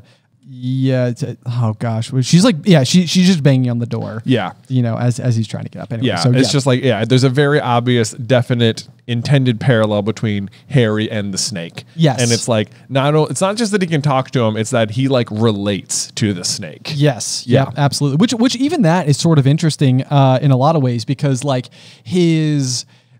Snakes in the story feel like they live on the other side of the diagram, so to speak. Yeah. Like more commonly associated with Slytherin, which is more commonly associated with like negativity or dark magic or evil. But in this particular case, it's like Harry is using an ability that he has baked into himself thanks to the piece of Voldemort that lives inside of himself. Yeah. I mean, that is the only reason that he's able to communicate with snakes in the first place. But in this capacity, it's like he's like seeing more of in what I would say is more of Harry's own true self, not the part of Voldemort. Inside. You're of him. right. It is interesting because the snakes that Harry interacts with the most via his ability to speak to snakes are the basilisk and Nagini, which are like magical snakes, and you can easily forget that like, oh, maybe it's like it can feel like Harry can just talk to like magical snakes, or that snakes are inherently magical or something. But it's like Harry can talk to any snake, and any snake would. This is what I noticed this time,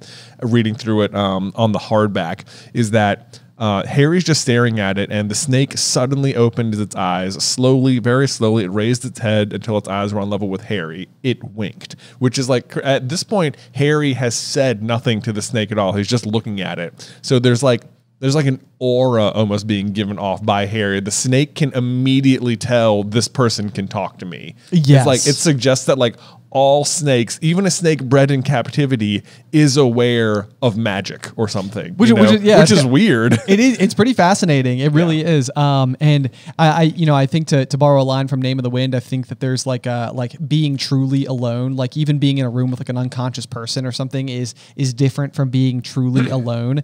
And I feel like this is like, or maybe even like that sensation you might get, like where that somebody is watching you. Right. It's almost like it feels like the snake has like encountered like this sensation of some kind. It's like, wait a second. Like, wait a minute. Yeah, someone near me can communicate with me. It's like someone like-minded or something. I don't even know.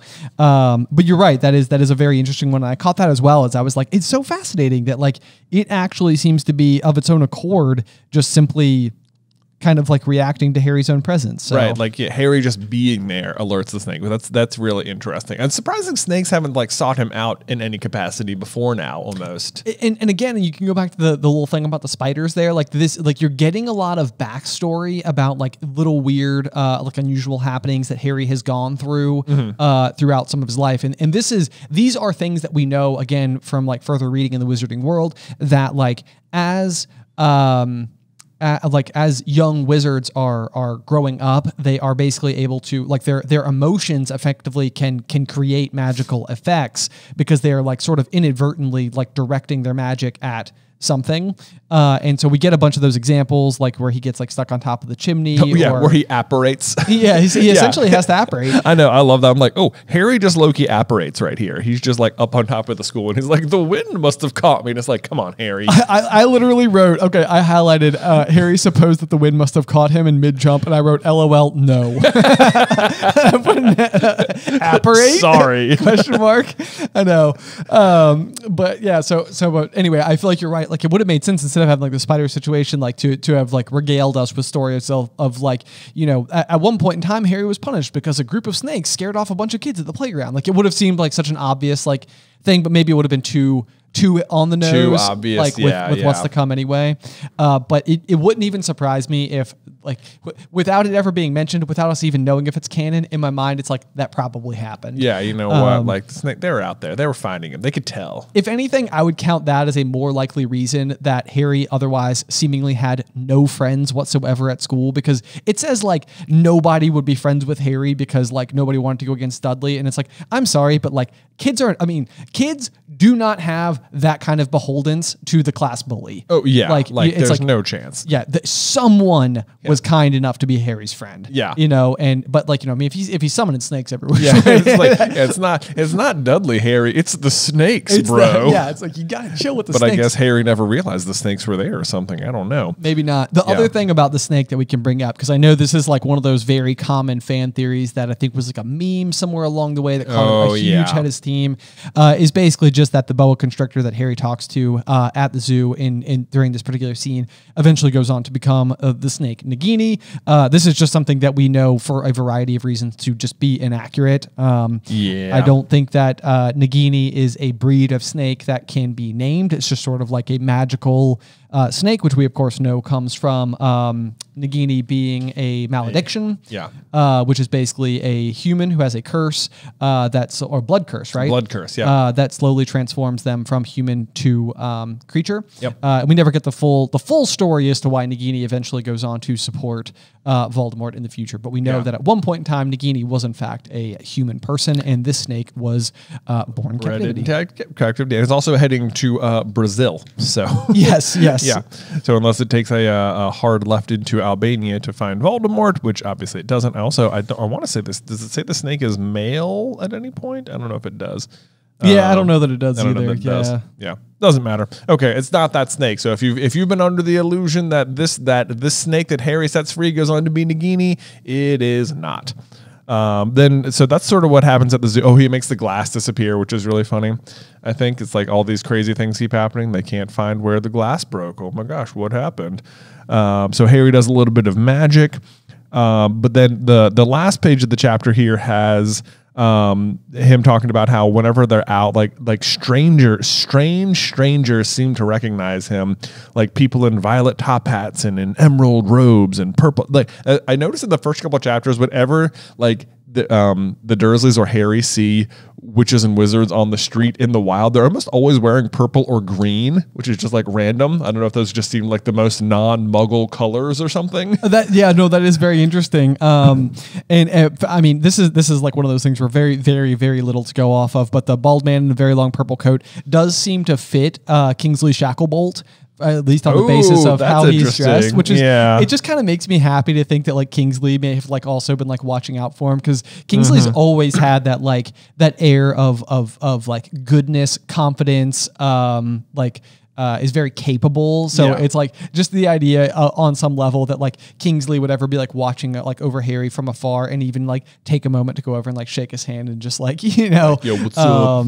Yeah, that's pretty cool. Yeah, because he walks away without a word, and even that seems like very, very Kingsley. It does. Just like walk up, like shake your hand. I know. It also talks about how every time he meets someone, they seem to vanish, which is also interesting. Like everyone who meets Harry is like, "All right, time to go." Oh just yeah, right. Pop, and it's like the early on apparition seems like it was like a lot quieter. Like it's always described with like a pop or a snap later on. And it's like early, but whenever like when Dumbledore arrives, he just sort of appeared out of nowhere. There's never like a pop or a snap. Or all these people are like apparently meeting him and then exiting without like the loud crack sound. It's just like and we're gone. This is one of those things that I would say that like I can never really get a firm grasp on like throughout the story. Like when it says like there's a crack associated with it, I can never really figure out like because I feel like sometimes it's like a car backfired, and it's like if it's cracking like a car backfires every single time, it's like that is a very, very, very noticeable noise. Yeah, like you're right. Sometimes it is almost like it's so loud. Like when Dobby does it outside of the window, it's like, it's like a car backfiring. But then other times it seems it's more like just like a snap sound or something. I wonder if it has to do at all like with the brand of magic that's being used, or like how capable the wizard in question is or something. We'll have to keep our eye to the ground to see if there's like any consistency whatsoever, because eventually we'll see in like Order of the Phoenix that like Fred and George are apparating like into the room, and surely that's the kind of thing that like if Molly was hearing them like crack from one level to another, she'd be like, yeah, no good. Yeah, she would say something about it. Yeah, she would say something about it. But it does seem like they would be the kind of apparators who would like really try and have a loud crack. Boom! It's like, I am here. I think if I had to guess, this would be my reasoning, is that even though it accomplishes the same thing, house elves apparating versus wizards apparating is like actually subtly different magic, because like the house elves are able to apparate inside of Hogwarts even though wizards can't. So it must be a little bit like whatever blocks wizards from doing it doesn't block house elves. So it must be different. So I think maybe is it described that maybe just the house elves are really loud, whereas the wizards are more of like a pop? Maybe that could be the case. Yeah, certainly. I mean, there's also Malfoy Manor. We'll eventually know that other adult wizards are incapable of apparating in or out of the basement, but Dobby is able to get in there as well. Like, so whatever, don't care. I used to live here. You could. I wonder. I mean, speaking to like the subtlety of the magic. I mean, again, I think it's probably different brands altogether, but. Dobby is using like wandless magic altogether, which I suppose there's some possible argument to be made, like that a wand helps you direct your energy more specifically, or like maybe it's like a more refined version of the spell. Yeah. And so maybe like it's more raw. When Dobby's doing it, but like we also know eventually that house elves are incredibly powerful of their own accord. So that would certainly track. But anyway, so I mean, I think chapter 2 is sort of interesting. I mean, on the whole, I would say my key takeaways from it was largely to give you while I always recollect in the first book that Harry's time spent with the Dursleys is a long time, it feels like this chapter is really covering a lot of the bases to kind of give you the idea of what his treatment was like while he's there. You know, like the fact that he lives in the cupboard, the fact that it's even common for them to like lock him in the cupboard for stretches of time. I think at one point it says a week, and I want to say in the next chapter there's one where it's like a month or something. Right. And this is like one of those things where it's like, I don't like when you say trapped in there for a week. I mean, like, does that mean that the door is locked and you can't exit, or is that being like grounded in your room and it's like, okay, you need to go and spend, like, when you're at home, you're in your room. Okay, yeah. Not to get too far ahead. Just as the first page of the next chapter, it says this is for the Vanishing Glass situation. It says by the time he was allowed out of his cupboard again, the summer holidays had started. Which, so for reference, again, Dudley's birthday is June 23rd, right? And I was looking up when do summer holidays start and school end in like UK, and it's mid-July, which also tracks for like how close the next chapter is to like Harry's birthday, which is at the end of July. July 31st. July 31st. So it's like if he was in there from June 23rd till mid-July, that is absolute crazy levels of abuse. Oh, yes. Like yes. just nonsense. Like that is horrible. Like Harry should be so much more messed up. Oh, yes. Yeah. No, I mean, the fact that he comes out the other side, you know, like, I mean, I don't know. It's just, I mean, he's been through a lot. It is not a good life. It also means, like, in some capacity, he was just kept out of school for like almost a month, basically. Like, it seems like the Dursleys should have been called out on that. It makes,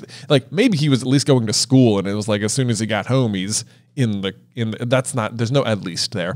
I'm sorry. it's just all bad. It's not, none of it's okay. It's so bad. I know. It's like you want it to just be like hyperbole or something. You want it to just be like, but it's like you want it to be, but like that's what it says. I know, on the page. I know. It's like, well, that's not great. So anyway, so difficult life. Difficult life for Harry coming up on his 11th birthday here. Ben, what did you think of the chapter art for the Vanishing Glass? Goodness gracious. I mean, it infuriates me to look at it a little bit. I mean, you know, he just like Dudley just does have that look in the chapter art here. So if you can imagine, you got little Dudders there surrounded by a pile of presents, but really it's not the presents or anything else. That it's just the expression on his face, which just is such an air of superiority. It is. It's like I deserve all these things. Like even as they're describing what his particular like batch of gifts happens to be, like there's the inclusion of like a racing bike, you know, yes, and like a second television, and you know it's funny because it's like I'm sort of just like imagining the most like comical, like from How the Grinch Stole Christmas pile of gifts you could ever imagine, and it almost seems like that's almost exactly what it is. It's like some of these things are just useless to him. It's an impressive looking pile of gifts. Yeah. So it's like, is he going to use a racing bike? It's like probably not, but like it makes the presentation of the gifts seem that much more extravagant. But the other funny thing about it too, as well, is we get a further breakdown of what the rest of his gifts happen to be, and I always think it's funny because it's like as they're given the rundown, it's sort of like let's see here, the racing bike, the video camera, remote control airplane, and then it goes. So it's like really specific stuff, and then it's 16 new computer games and a VCR. Yeah. it's like, okay, we can't give a list of everything. So a bunch of games. Yeah. A bunch of games. I want to say, is this a chapter that mentions a PlayStation? I don't think this is the one that mentions the PlayStation. I think it's a reminiscence at some point in time, but it is an anachronism. I know in the story where the PlayStation had not been, whenever it's referenced, the PlayStation had not actually been released, attached to this time frame yet. Which this is something we haven't really talked about before, and I will say when I was reading the stories for the first time, kept baffling me a little bit. Was I think, what would it be, in 1997 when the first book was released? Yeah.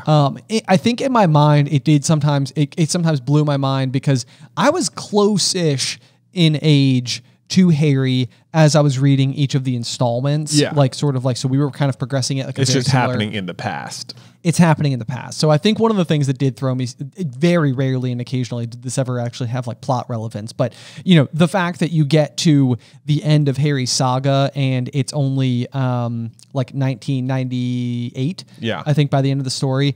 Similarly, because like I think my science fair project, for example, when I was in 7th grade, I made the Mailbox 2000, which was a mailbox that had like a sliding drawer so that you could like reach the mailbox from your car easier without having to like reach so far in there. But like I 100% stole the name from the Nimbus 2000. Oh, that's so funny. You know, and it's right. It's like why is the Nimbus 2000 shouldn't be called that. Right. But like at the time of reading about the Nimbus 2000, like the year 2000 was upon us. Like Right. the number 2000 felt very prominent for one very obvious reason. Exactly. But for Harry, it's like 9 years away. Right, yeah, like yeah. we end the whole saga and it's still not the year 2000. It's still not the year 2000. Yeah, so like there's no reason it should be called the Nimbus 2000. Yeah, just no. at all. None Although, whatsoever. and they go on to do the 2001. It's was there the Nimbus 1999? Like I doubt it. Right. No, absolutely not. Is this actually model number 2000? What are your thoughts on the chapter art? No, I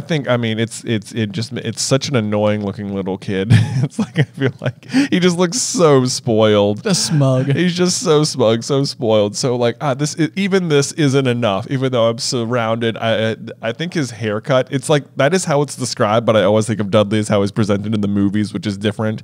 Like he's got brown hair in the movies, and he definitely has blonde hair in the books. But yeah, it's just like I don't. You get the idea that this is not a likable child. So yeah, it's pretty solid. It's pretty solid. There we go. Okay, well, so I think we're at a great point for chapter 2. I feel like we covered a lot of bases. Kind of a building chapter. I feel like, but I'm excited for. Chapter 3 is a big one. Chapter 3, the letters from no one. The letters from no one, except I absolutely love this upcoming chapter, so I'm very excited to delve into it and to break it down together and sort of go through all the bits as Harry starts getting his letters to Hogwarts. The thing that all of us wished as kids that someday we always just assumed they were lost in the mail. I know, right? Maybe one day. Part of me is always like, maybe what if you don't find out you're a wizard until you're like 40? You know, it's like maybe in the book it's like 11, but like in real life, you know, they want grown adults who are like mature, who have some experience before they start handing out magic to people. Exactly. Okay? You know what I mean? Right? Come on now. Yeah. So anyway, there's still hope, is what you're trying to say. Exactly. I'll try not to put you on the spot here, but I do see that you're pulling something up on your phone. Is there a chance that you can grace us with a few verses from? Yeah, I was thinking maybe we would. I was pulling up the Peter Pettigrew rap here, so I can. I'm not going to do the whole thing. Obviously, if you want to see the whole thing, you can look it up on YouTube. But I can. I'll give you my favorite part that that led me to the whole thing, and that I still actually can remember, because so much of it I don't remember at all. But I can still remember this part. Are you ready? Okay, lay it on us. All right, here we go. This is the idea is that Peter Pettigrew has a son who's Piers Polkiss. Ready? Because I'm pretty positive Peter Pettigrew put a permanent pause on his paternal power. Basically, he found a woman to deflower, then ran like Snape facing a shower, which, sorry, Snape, didn't mean to throw shade, just trying to say anything to stop people from thinking about Peter getting laid.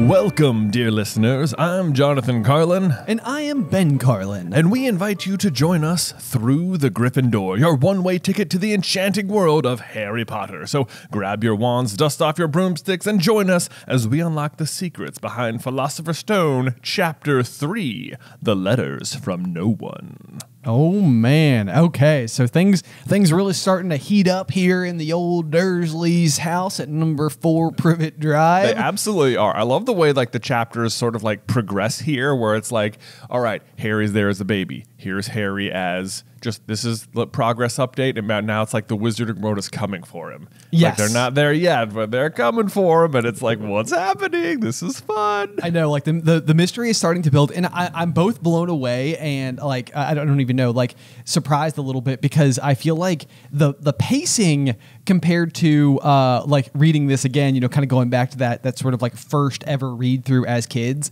you know, it felt as though so much time passed before you ever discovered that he was a wizard. Like it felt like you were really far in, and we're coming up on chapter 4, and it's like it's about to happen. It's about to happen. I guess maybe even like, you know, we've talked about how like our dad would read this like once. Like we get like a chapter a week basically, and so I guess from that point of view, it would have been like a month if it's in chapter 4 when you finally find it out, like what's going on. Yes, exactly. You know, it might have been like, oh wait, what?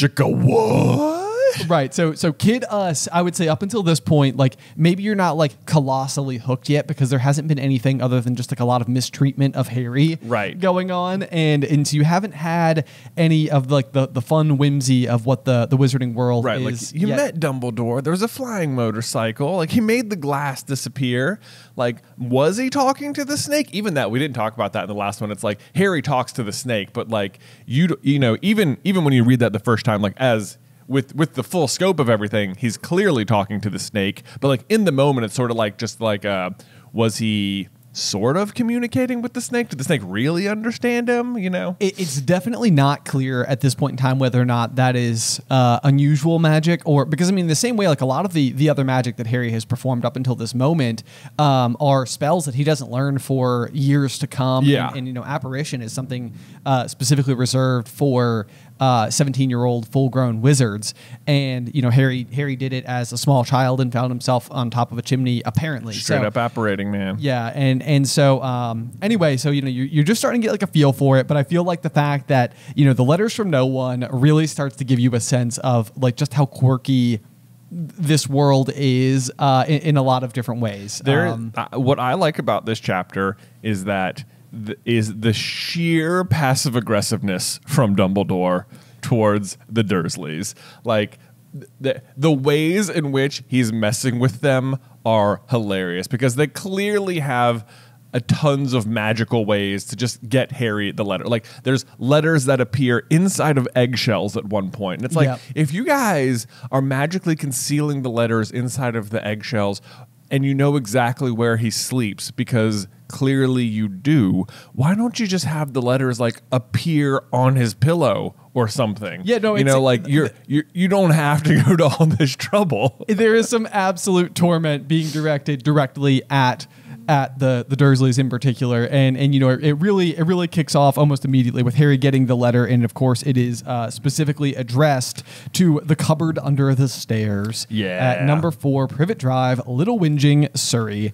And you know I think this is kind of a funny one because I growing up forever and ever and ever, and again it's just kind of like one of those little things where I guess like I just didn't realize you know what the address would look like or what Little Whinging was in reference to, but in my mind, for whatever reason, because it's delivered by Owl, I always sort of like, even though it's spelled differently, in my mind, I always interpreted Little Whinging to be almost like there was a little bit of winging on this. A little wingling. Like the letter may have a little whinging to it because it's been carried by Owl. So like I almost thought like let me explain the reason why the letter will arrive slightly like it's got some whinging on it from the owls. Yeah, because they have wings. I never knew that Little Whinging was a place. Yeah, like can I have a bit of a whinge? Yes, exactly. Complain. Yep, exactly. Yeah, I will say so. I know we brought this up in the last episode, but I'm going to say it again because I just want to put a request out to any London listeners out there where Harry is punished from the previous chapter for releasing the snake or whatever and, you know, making the glass disappear, which he can't explain. And it says, by the time he was allowed out of his cupboard again, the summer holidays had started, which, again, like I looked it up, and apparently the summer holidays start in London in like mid-July, which does track for sort of the rest of the chapter because we sort of have like Dudley's gang show up for a few, you know, like every day of the summer, and then the letters start showing up. And it's like there's enough time to account for about 2 weeks until Harry's birthday on July 31st. But Dudley's birthday is June 23rd. That's when they're at the zoo, which makes it sound like he was in his cupboard for a month. And it's too long. It's too long. Yeah. It's too long. Yeah. Although I will say there is a line here where I think that Harry refers to the cupboard. It's actually when Uncle Vernon is in there talking to him, and Uncle Vernon says, "No one. It was addressed to you by mistake." Speaking of the letter, of course.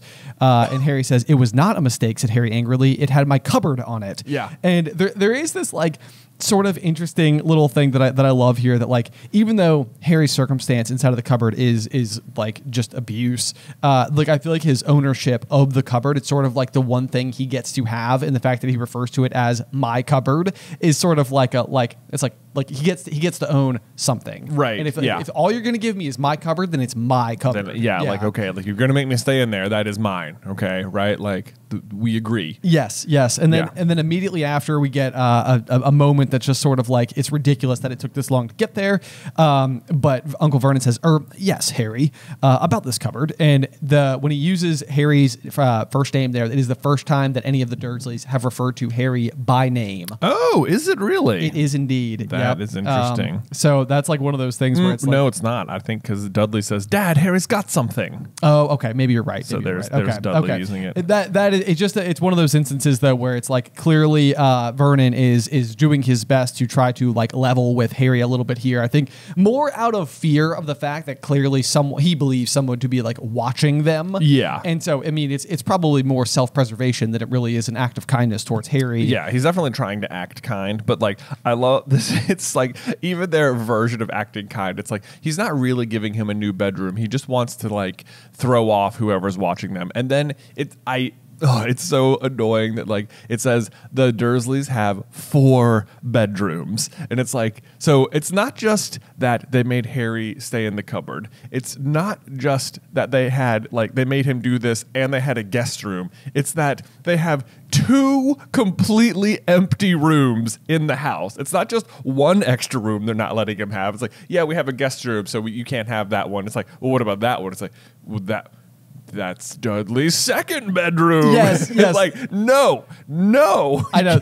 This is just yet again one of those situations. Insult to injury. Yeah, and I feel like it's further confirmed in this chapter. We talked about it in the last episode, but like I think that the question is like, do they spoil Dudley on any level, like as a way to just like add insult to injury to how little they are giving to Harry? Absolutely, they do. Yes, because I feel like even Uncle Vernon's version of attempting to be nice to Harry on the very next page, it's when the mail arrived, Uncle Vernon, who seemed to be trying to be nice to Harry, made Dudley go and get it. So it's like even in this instance where he's attempting to show kindness to Harry, he's using the exact same tact.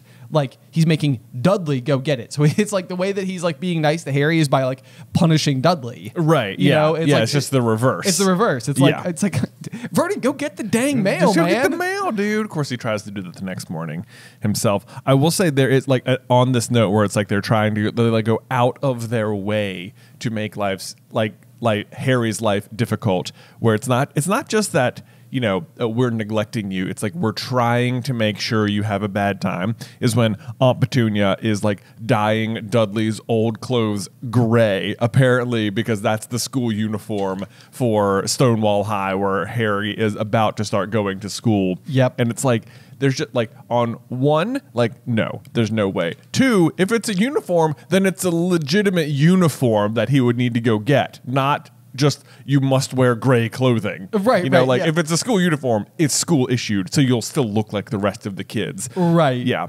So that's just how it's like they're just like, we understand we're coming up on a situation where Dudley might not be able to oppress you at school, so we're going to make sure you look terrible. But I do love Harry's burn here where he's like, he says like, it'll look like he's wearing bits of old elephant skin probably.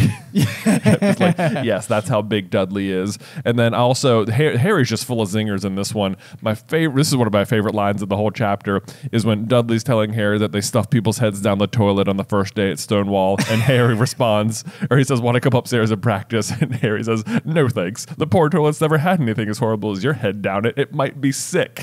It's like, oh, zing! Dang, way to go, Harry. Oh, man. It is nice to see fun. him stand up for himself just a little bit there. Yeah. Yeah. No, that's amazing. And the otherwise, like, as we start like moving forward, we know that more and more letters by the day start filing into number 4 Privet Drive, where it seems like they are just ramping up extraordinarily. I sort of love the lengths that Uncle Vernon is going to, because they also seem to scale pretty drastically as well. There's like the scene where Harry sets his alarm to get downstairs first so that he can get to the mail slot before anybody else, only to discover that Uncle Vernon has basically been one step ahead of him and slept in front of the door slot in a sleeping bag. Yeah. Which for whatever reason The idea of Uncle Vernon sleeping in a sleeping bag is just like utterly impossible to me. I know, like there's how big is the sleeping bag? It just like it seems like I can't imagine him sacrificing his comfort to the level to where he would do this. Yeah, it's not only that I don't think he would sacrifice his comfort to do it. It's like, why would Uncle Vernon own a sleeping bag? Like, it suggests the Dursleys have been camping ever, and it's like I really don't think so. There's no way you even own a sleeping bag, bro. Yep, but maybe he went and bought one just for the occasion. I suppose that's possible. I could see him doing that. Let's see. There is.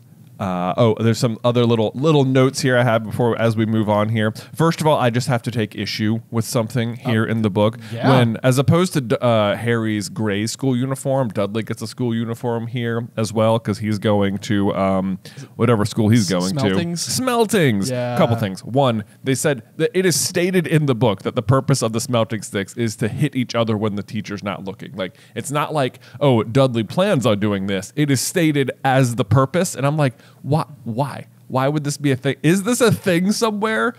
Are students just given sticks at any school for no reason? Like, I don't. No, this to me feels like in chapter 1, like Uncle Vernon picked his most boring tie. This to me feels like one of those things where it's like, let's make no mistakes, okay? These kids are spoiled, and they're going to be doing exactly what they're not supposed to be doing with them, and there's no ifs, ands, or buts about it. That is exactly how they will be used. They will be used. Yeah. In fact, they're encouraged to do so. It's right. It's part of being there. This is one of those like narrator bias things though, where I feel like it's like surely it can't be the case. It can't be. Right? That in any way, shape, or form. It just feels like one of those things where it's like if you give a bunch of 11-year-olds sticks, it's like you better believe it's gonna amount to sword fighting. I'm like, even if that's not the purpose, the idea that you're giving a bunch of 11-year-olds just like walking sticks as part of the school culture is like, that just seems like you know what's going to happen. Right. Okay. Right, yeah. Also, Dudley is meant to look ridiculous in his school uniform based on the color scheme, which is orange and maroon. And I just have to tell you, what a marvelous combination of colors. They're like, it's put under ridicule here in the book, but like, frankly, these were my college colors. I know. Yeah, I feel like this is one of those things where we have grown up, in Southeast Virginia, where we're just 40 minutes down the road from Virginia Tech, where the school colors are, in fact, maroon and orange. Maroon and orange, and they're glorious. Yes, yes, imagine you're looking at a fall landscape, and all the leaves have changed colors. These are the colors God chose to turn the leaves once a year. Okay, people. All right, this is a marvelous combination of colors, and that it is put under such like hilarious ridicule here on smeltings. I think smeltings just gets it in terms of school colors, not the sticks. Well, yeah, I feel like the Potter saga in general tends to, because I mean, Ron will inevitably end up having the same issue where it seems like he's always being given maroon. It's like he's got like maroon jumpers alongside his like bright red hair, and it's always supposed to like clash so aggressively.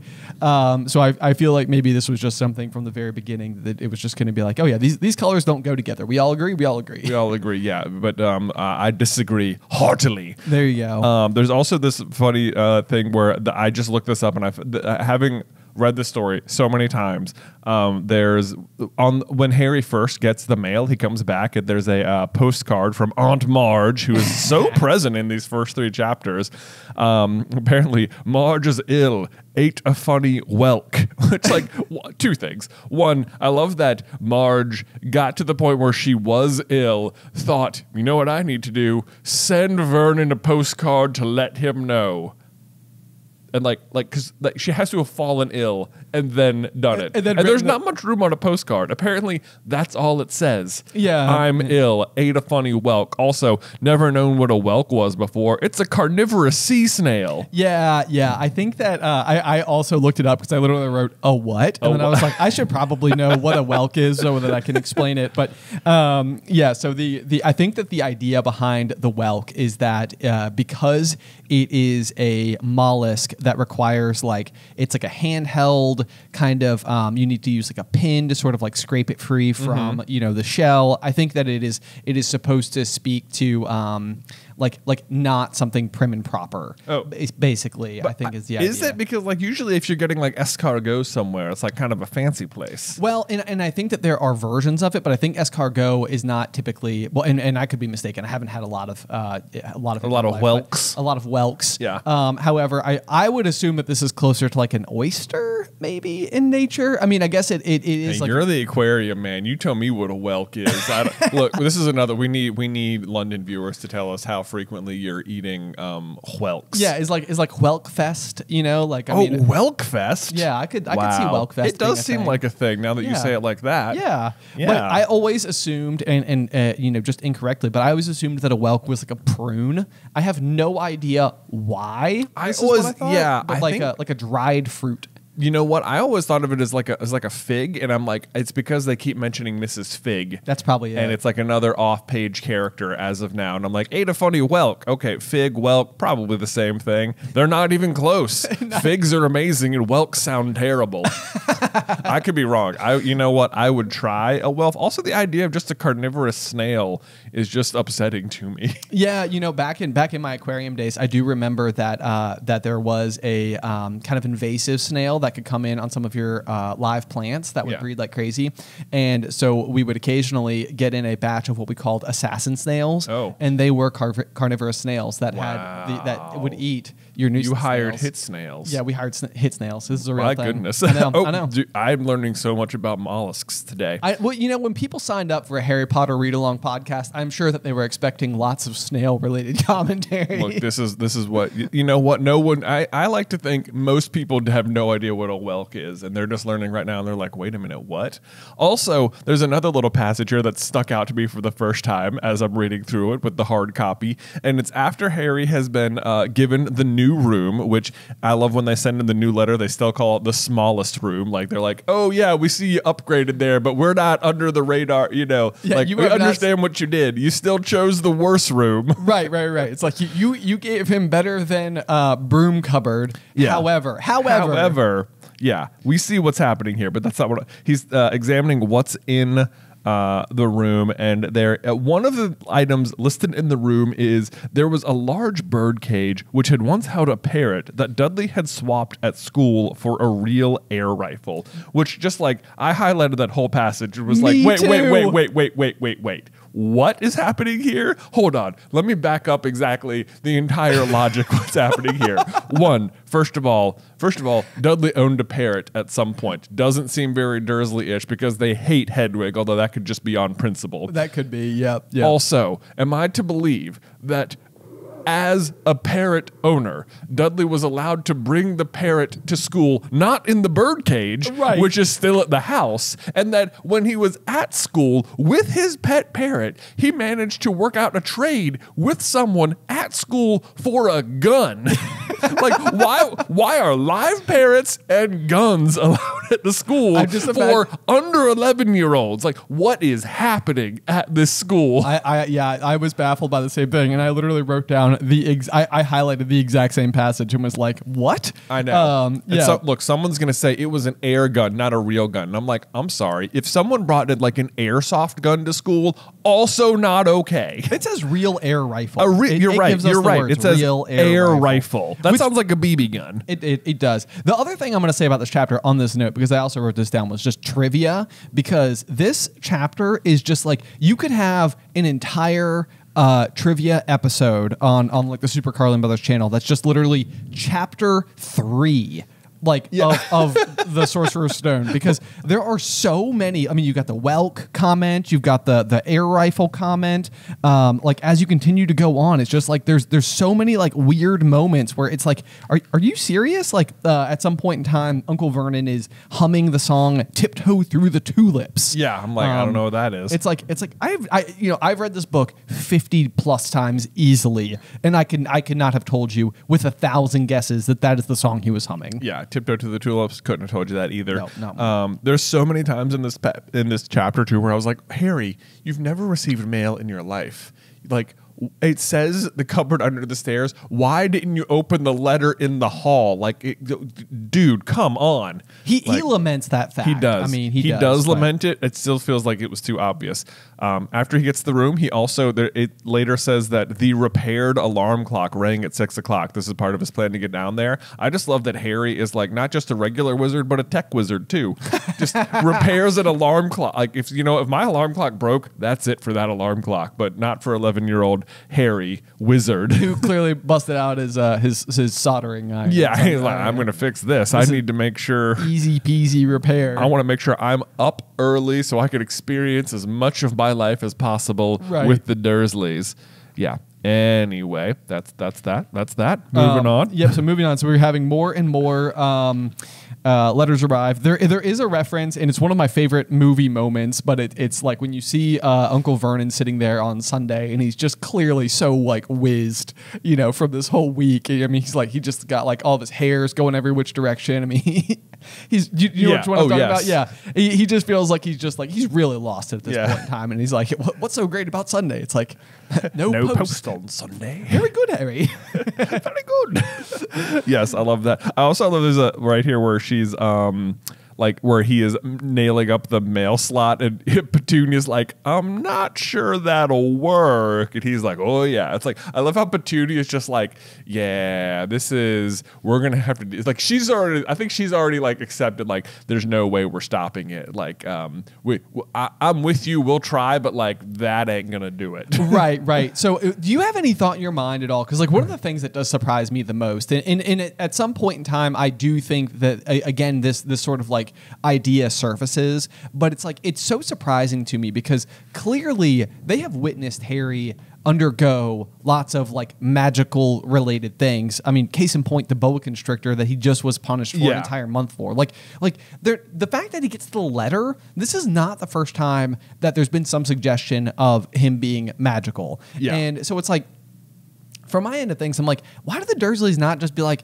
great, go to that school? Outta like, here. They clearly don't like him, and it's like if he goes, then they're not going to have to like tend to him or look after him or anything. It's like he'll be gone for like 10 months of the year. Yeah, because it seems like their summers are only like 8 weeks. Yeah. So it's like, it's like in my mind, I'm like, why are you guys going to such extraordinary lengths and experiencing such un-Dursley-ish behavior in I mean, to the tune of, the sleeping bag. I mean, even the eventual like hut in the middle of like, there's a bunch of weird things that happen there where they're like, when they're at the hotel, they're eating like bad food. It's like a tin of old tomatoes, and it's like, why? You guys there's have still like you could still present. You can still get better food. There's no reason for the food to get bad. And then like when they go to the island, it's like, I've got some rations, and it's like 4 bananas and 4 bags of chips, and it's like, why? Why do you get bad food? I don't understand. You have money. It's just insufficient food. Yeah. I mean, really is what it comes down to. It's like that was surely, Vernon, you understand that was never going to be enough. I know. How long are you planning on staying there? This is very not enough. I don't understand. And like clearly he makes a lot of money. So I don't know. Yeah. That's sort of a weird one. I think there's one of the things I circled here was when the letters start arriving in funny ways. So he nails up the mail slot, and then the letters start arriving like pushed under the door, slotted through the sides, and like forced through the small window. And I'm like, just how are the owls doing that?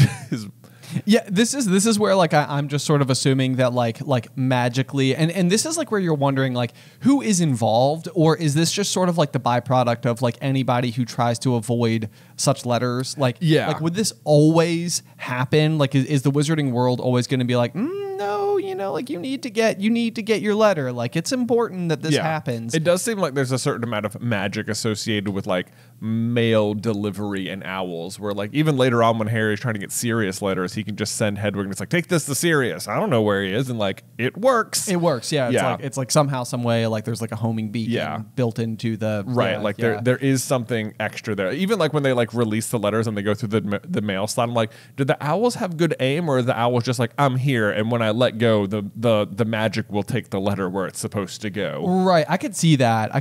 Yeah. Because at some point in time, obviously, they come bursting through the fireplace. And similarly, it's like, even if the owls were dropping them into the fireplace, they would just be landing like, in the grate. Yeah. Not necessarily like whooshing. Exploding out. Yeah. Right. On that note, though, there's sort of an interesting topic we can touch on a little bit because we do eventually learn, like you might ask the question, like, why is the Wizarding World so determined to make sure that young wizards are getting their letters? And we do learn, like, in the Fantastic Beasts saga that, of course, Obscurus is the malady attached to basically like bottled up magical ability. Yeah. And on some level, I know that after we kind of like learned that, a lot of people kind of had the question, well, then how come Harry never really like established an Obscurus while he was living with the Dursleys, where like clearly his magic was being like, oppressed on some level or otherwise just not very accepted.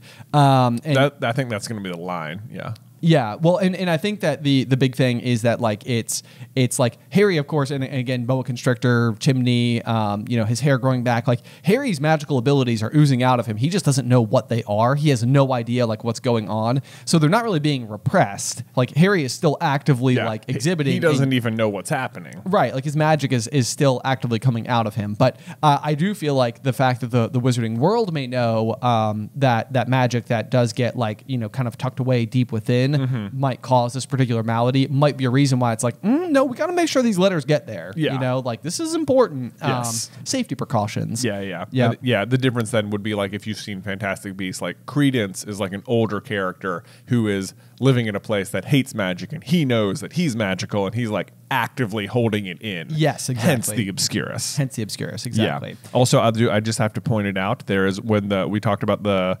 letters coming out of the fireplace and just like shooting all around the room, and it says the Dursleys duck, but Harry leapt in the air trying to catch one, which he doesn't. And it's like, yeah, okay, youngest seeker in a century can't catch one of 40 letters while everyone else is ducking out of the way. Right. Yeah, can catch a speeding golden ball. Yeah, mid-air. But yes, large parchment letter. Yeah. Too much. No, I don't Can't have the exact manage it. same thought. Okay. Yep, that's okay though. Because either way, because it does allow for the saga to continue, which of course is the increasing lengths that Vernon is going to basically take his family further and further from home, so that they are not able to be found. One of those stops, of course, is the Railview Hotel in Cokeworth. Yep. Which again, I think is a fun little piece of just sort of like just a trivia question. You could be like, what town do they stay in? And it's Cokeworth. Is that a real place? The Railview Hotel in Cokeworth? Did you look that up? I don't think it's a real place, because I think we will eventually learn through additional Wizarding World reading that Cokeworth is the town where Lily, Petunia, and Snape all grew up. That's where Spinner's End is. Okay, gotcha. So Lily is, Petunia rather, is actually in her hometown. While they are there, which is kind of that's funny. Yep. That's funny. Also, while we're on things that aren't real, later Dudley is complaining that he missed the Great Humberto on TV that night. But I was looking it up. I was like, I bet that's like a funny like British kids show from the 90s. And it's like, it's not a real show at all, and it never was. Just literally, it's just the Great Humberto. I wrote that down as another trivia question you could ask. Yep. That's funny. And then this is funny too. Dudley is saying it's Monday, and Harry is like, if it was Monday, and you could usually count on Dudley to know the days of the week because of television, then tomorrow Tuesday was Harry's 11th birthday. I just underlined the word usually because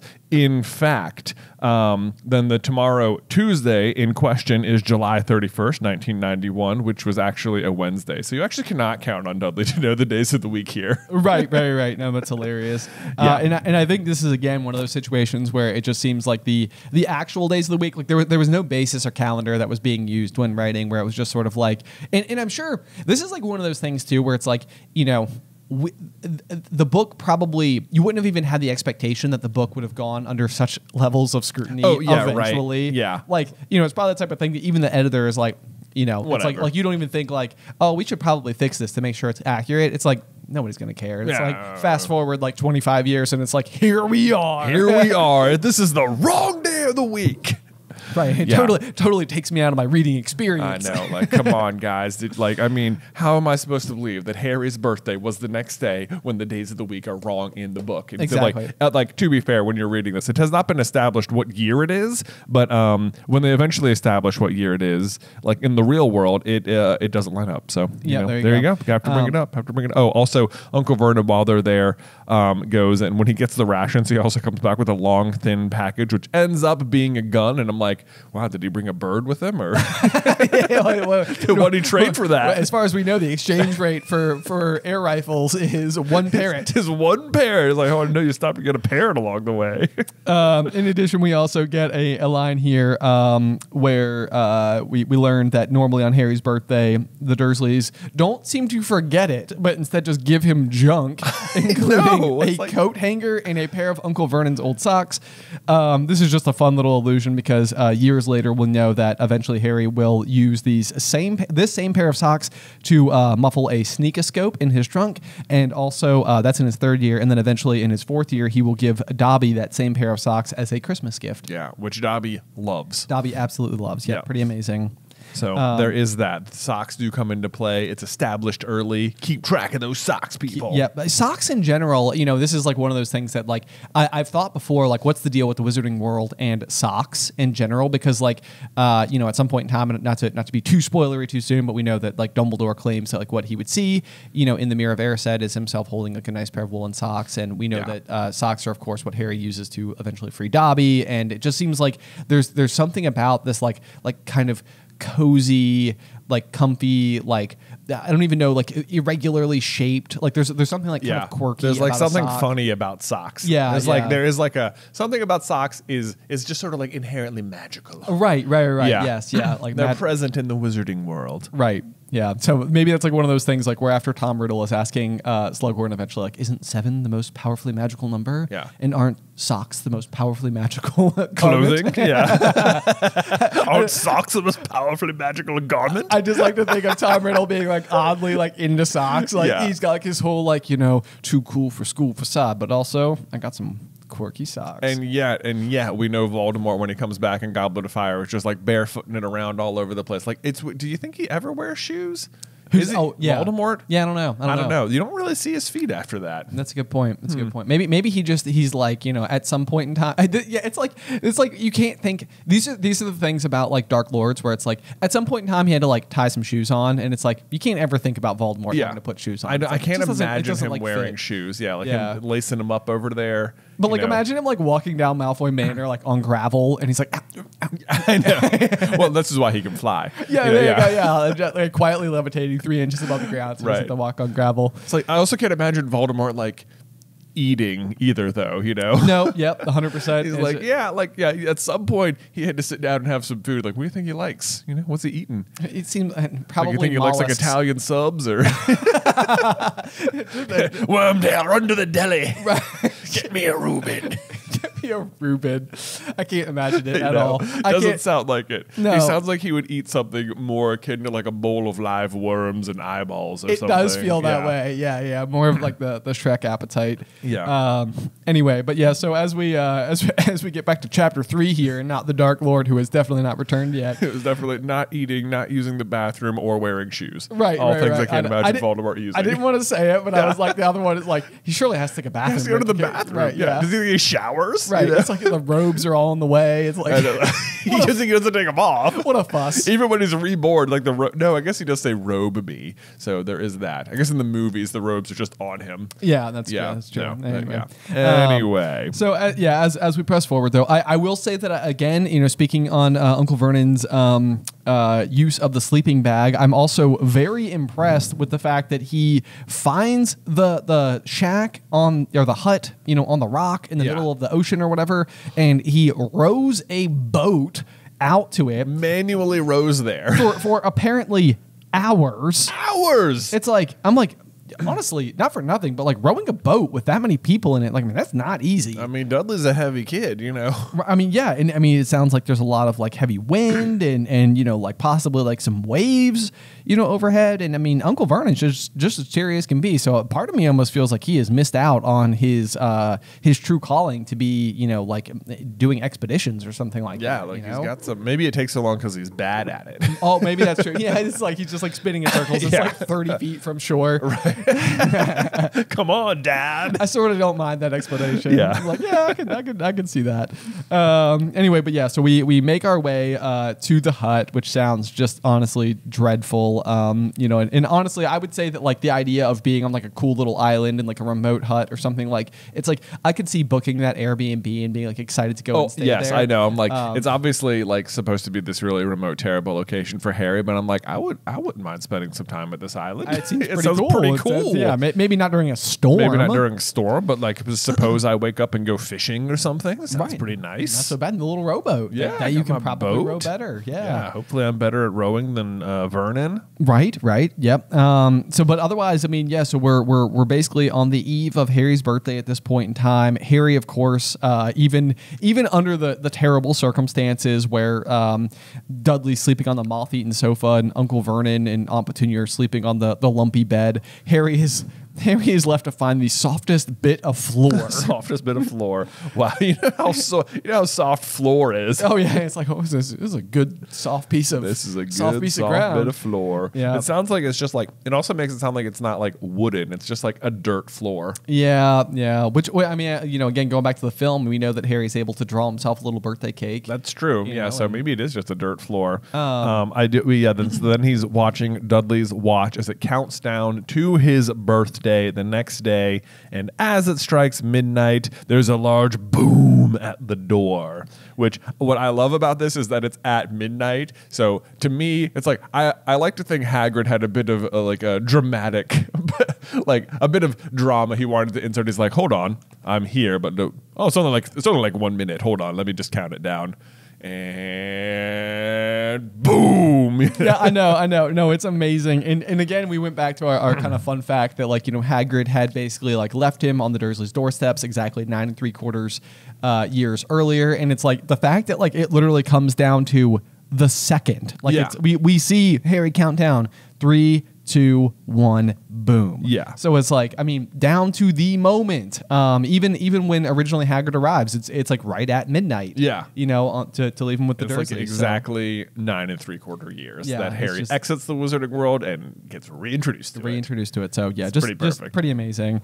And this again, I think this is kind of a cool one. We can kind of go back to like Dad reading us the books as kids. But this is a great cliffhanger, you know, chapter, because there you are, like, you know, you're like, okay, finally, like Harry's birthday. Like as a small kid, you're like, I can appreciate birthdays. Like it'll be like that's good no matter what. Yeah. And here we are, and it's like boom, like what happened? Is this Yeah. a good thing? Is this a bad thing? Like Right. we're And you're on a like track. wondering who the letters have come from the whole time. And it's like, someone's here. Someone's here. Yep. Someone with the letters. And that's where Dad would turn the corner of the page down and be like, all right, boys, All right. till tomorrow night. And it's like, what? No! What was the boom? Who is it? I'm never going to be able to sleep now. I'll probably know. spend all night thinking about theories as to who it could be. I know. Who I have we know. met so far? No, yeah, like, that would cross your mind. Like, yeah, it's probably Hagrid. Yeah, right, Oh, yeah. it's someone we've already met. It's probably Elvis. Yeah, yeah, it's probably Elvis. Elvis Dumbledore. Oh man. So Exactly. yeah. So anyway, I mean, I think good. It's a great chapter overall. I mean, it's kind of nice to you know, after having watched the Dursleys just kind of be the worst for a couple of chapters, for them to kind of get their comeuppance a little bit, where it's like, okay, clearly at this point in time, like whether or not we know to what extent these people are on Harry's side, it's like something's going on here. Like, you know, clearly something is the foot. Yeah. You know, and so it's kind of nice to like see them sweat a little bit, and you know, for the momentum to start being like, you know, building. Like we're about to kind of get into like We're getting some answers real soon. we are. Yeah. Yeah. We're not terribly far from more magic happening. Yes, which is exactly. what we're looking forward to. Yeah, so we should talk about the chapter art, obviously. Haven't gotten to course. that yet. Yep. Yep. So the chapter art for chapter 3, the letters from no one, is of course the mantle, the fireplace, and just an absolute onslaught of letters. Yes. I like how it's worth noting that on the mantle there's clearly a large picture of Dudley and no picture of Harry. And none whatsoever. Yep. Keeping up with the canon. The number of letters coming out of the fireplace, though, once again, go back to your point about Harry being the youngest seeker in a century, and it's like that's a lot of letters. It's a lot of letters, man. That's a lot of letters. It but sure is. Either way, I still feel like you can't help but call, I mean, and I know we've given high praise to all of them so far, but like each of these chapters are just so iconic. Like you're really building into the wizarding world in such a massive way. I would say I like chapter 3's art better than chapter 2's art. Oh yeah, for sure. The fireplace. Although 2 in a row we have Dudley in the chapter art. That's true. I know. We need to get away from that ASAP. Yeah, no doubt. With chapter 4, where we're of course going to be inching our way over again into that magical world with chapter 4, the Keeper of Keys, where we're going to get like a really awesome introduction to Hagrid more as a character, learn more about him. Yes, Keeper of the Keys next week, chapter 4. Cannot wait for it. But before we sign off today, Ben, I have a review. Oh my gosh, no on way! Apple Podcasts. A review. Oh man, that makes me so excited. Yes, if you are listening and you are enjoying the show so far, we would absolutely love it if you would leave us a review. Absolutely, we're going to try and read a review in every episode. So if you leave us one, we'll be reading through all of them, and maybe you can get onto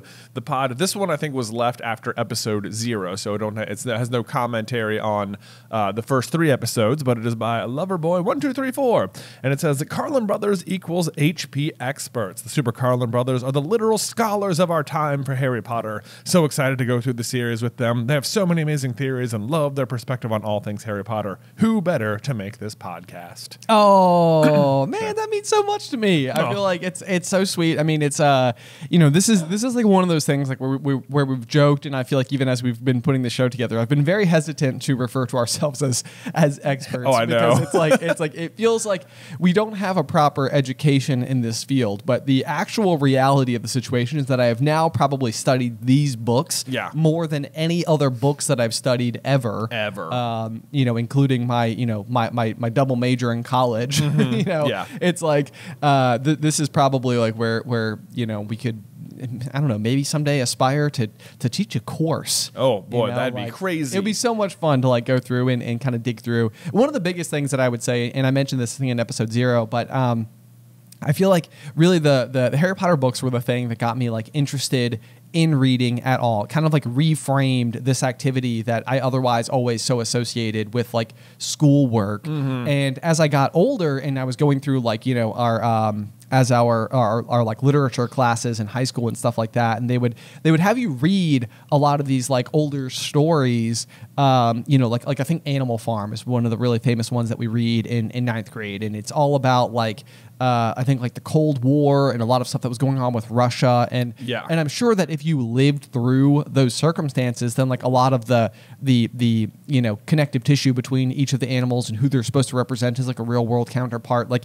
makes sense to you. But it was like, I don't know much about these people outside of the story. So like you telling me that so-and-so character is so-and-so in the real world. I do remember having to read Animal Farm and it being like, okay, now in order to understand this, we're going to have like a whole week on Russian history. See, and then like, and see how they were, see what they were doing. And it's like, yeah, but it's like this is English, so why are we having to do Russian history? Right? Yeah, like I'm learning both the Russian history and about this new story called Animal Farm at the same time, and so the fact that they're connected doesn't blow my mind. It just sort of is like, okay, thank you for telling me that information. So I think what I loved about the Wizarding world and reading the Harry Potter books was that I feel like I was dissecting the story on my own. I was like finding all the like the little details and actually like understanding like an author's intent in a way that I had never really like cared to examine in the past. So anyway, so great review. Thank you so much. Again, if you would like to leave us a review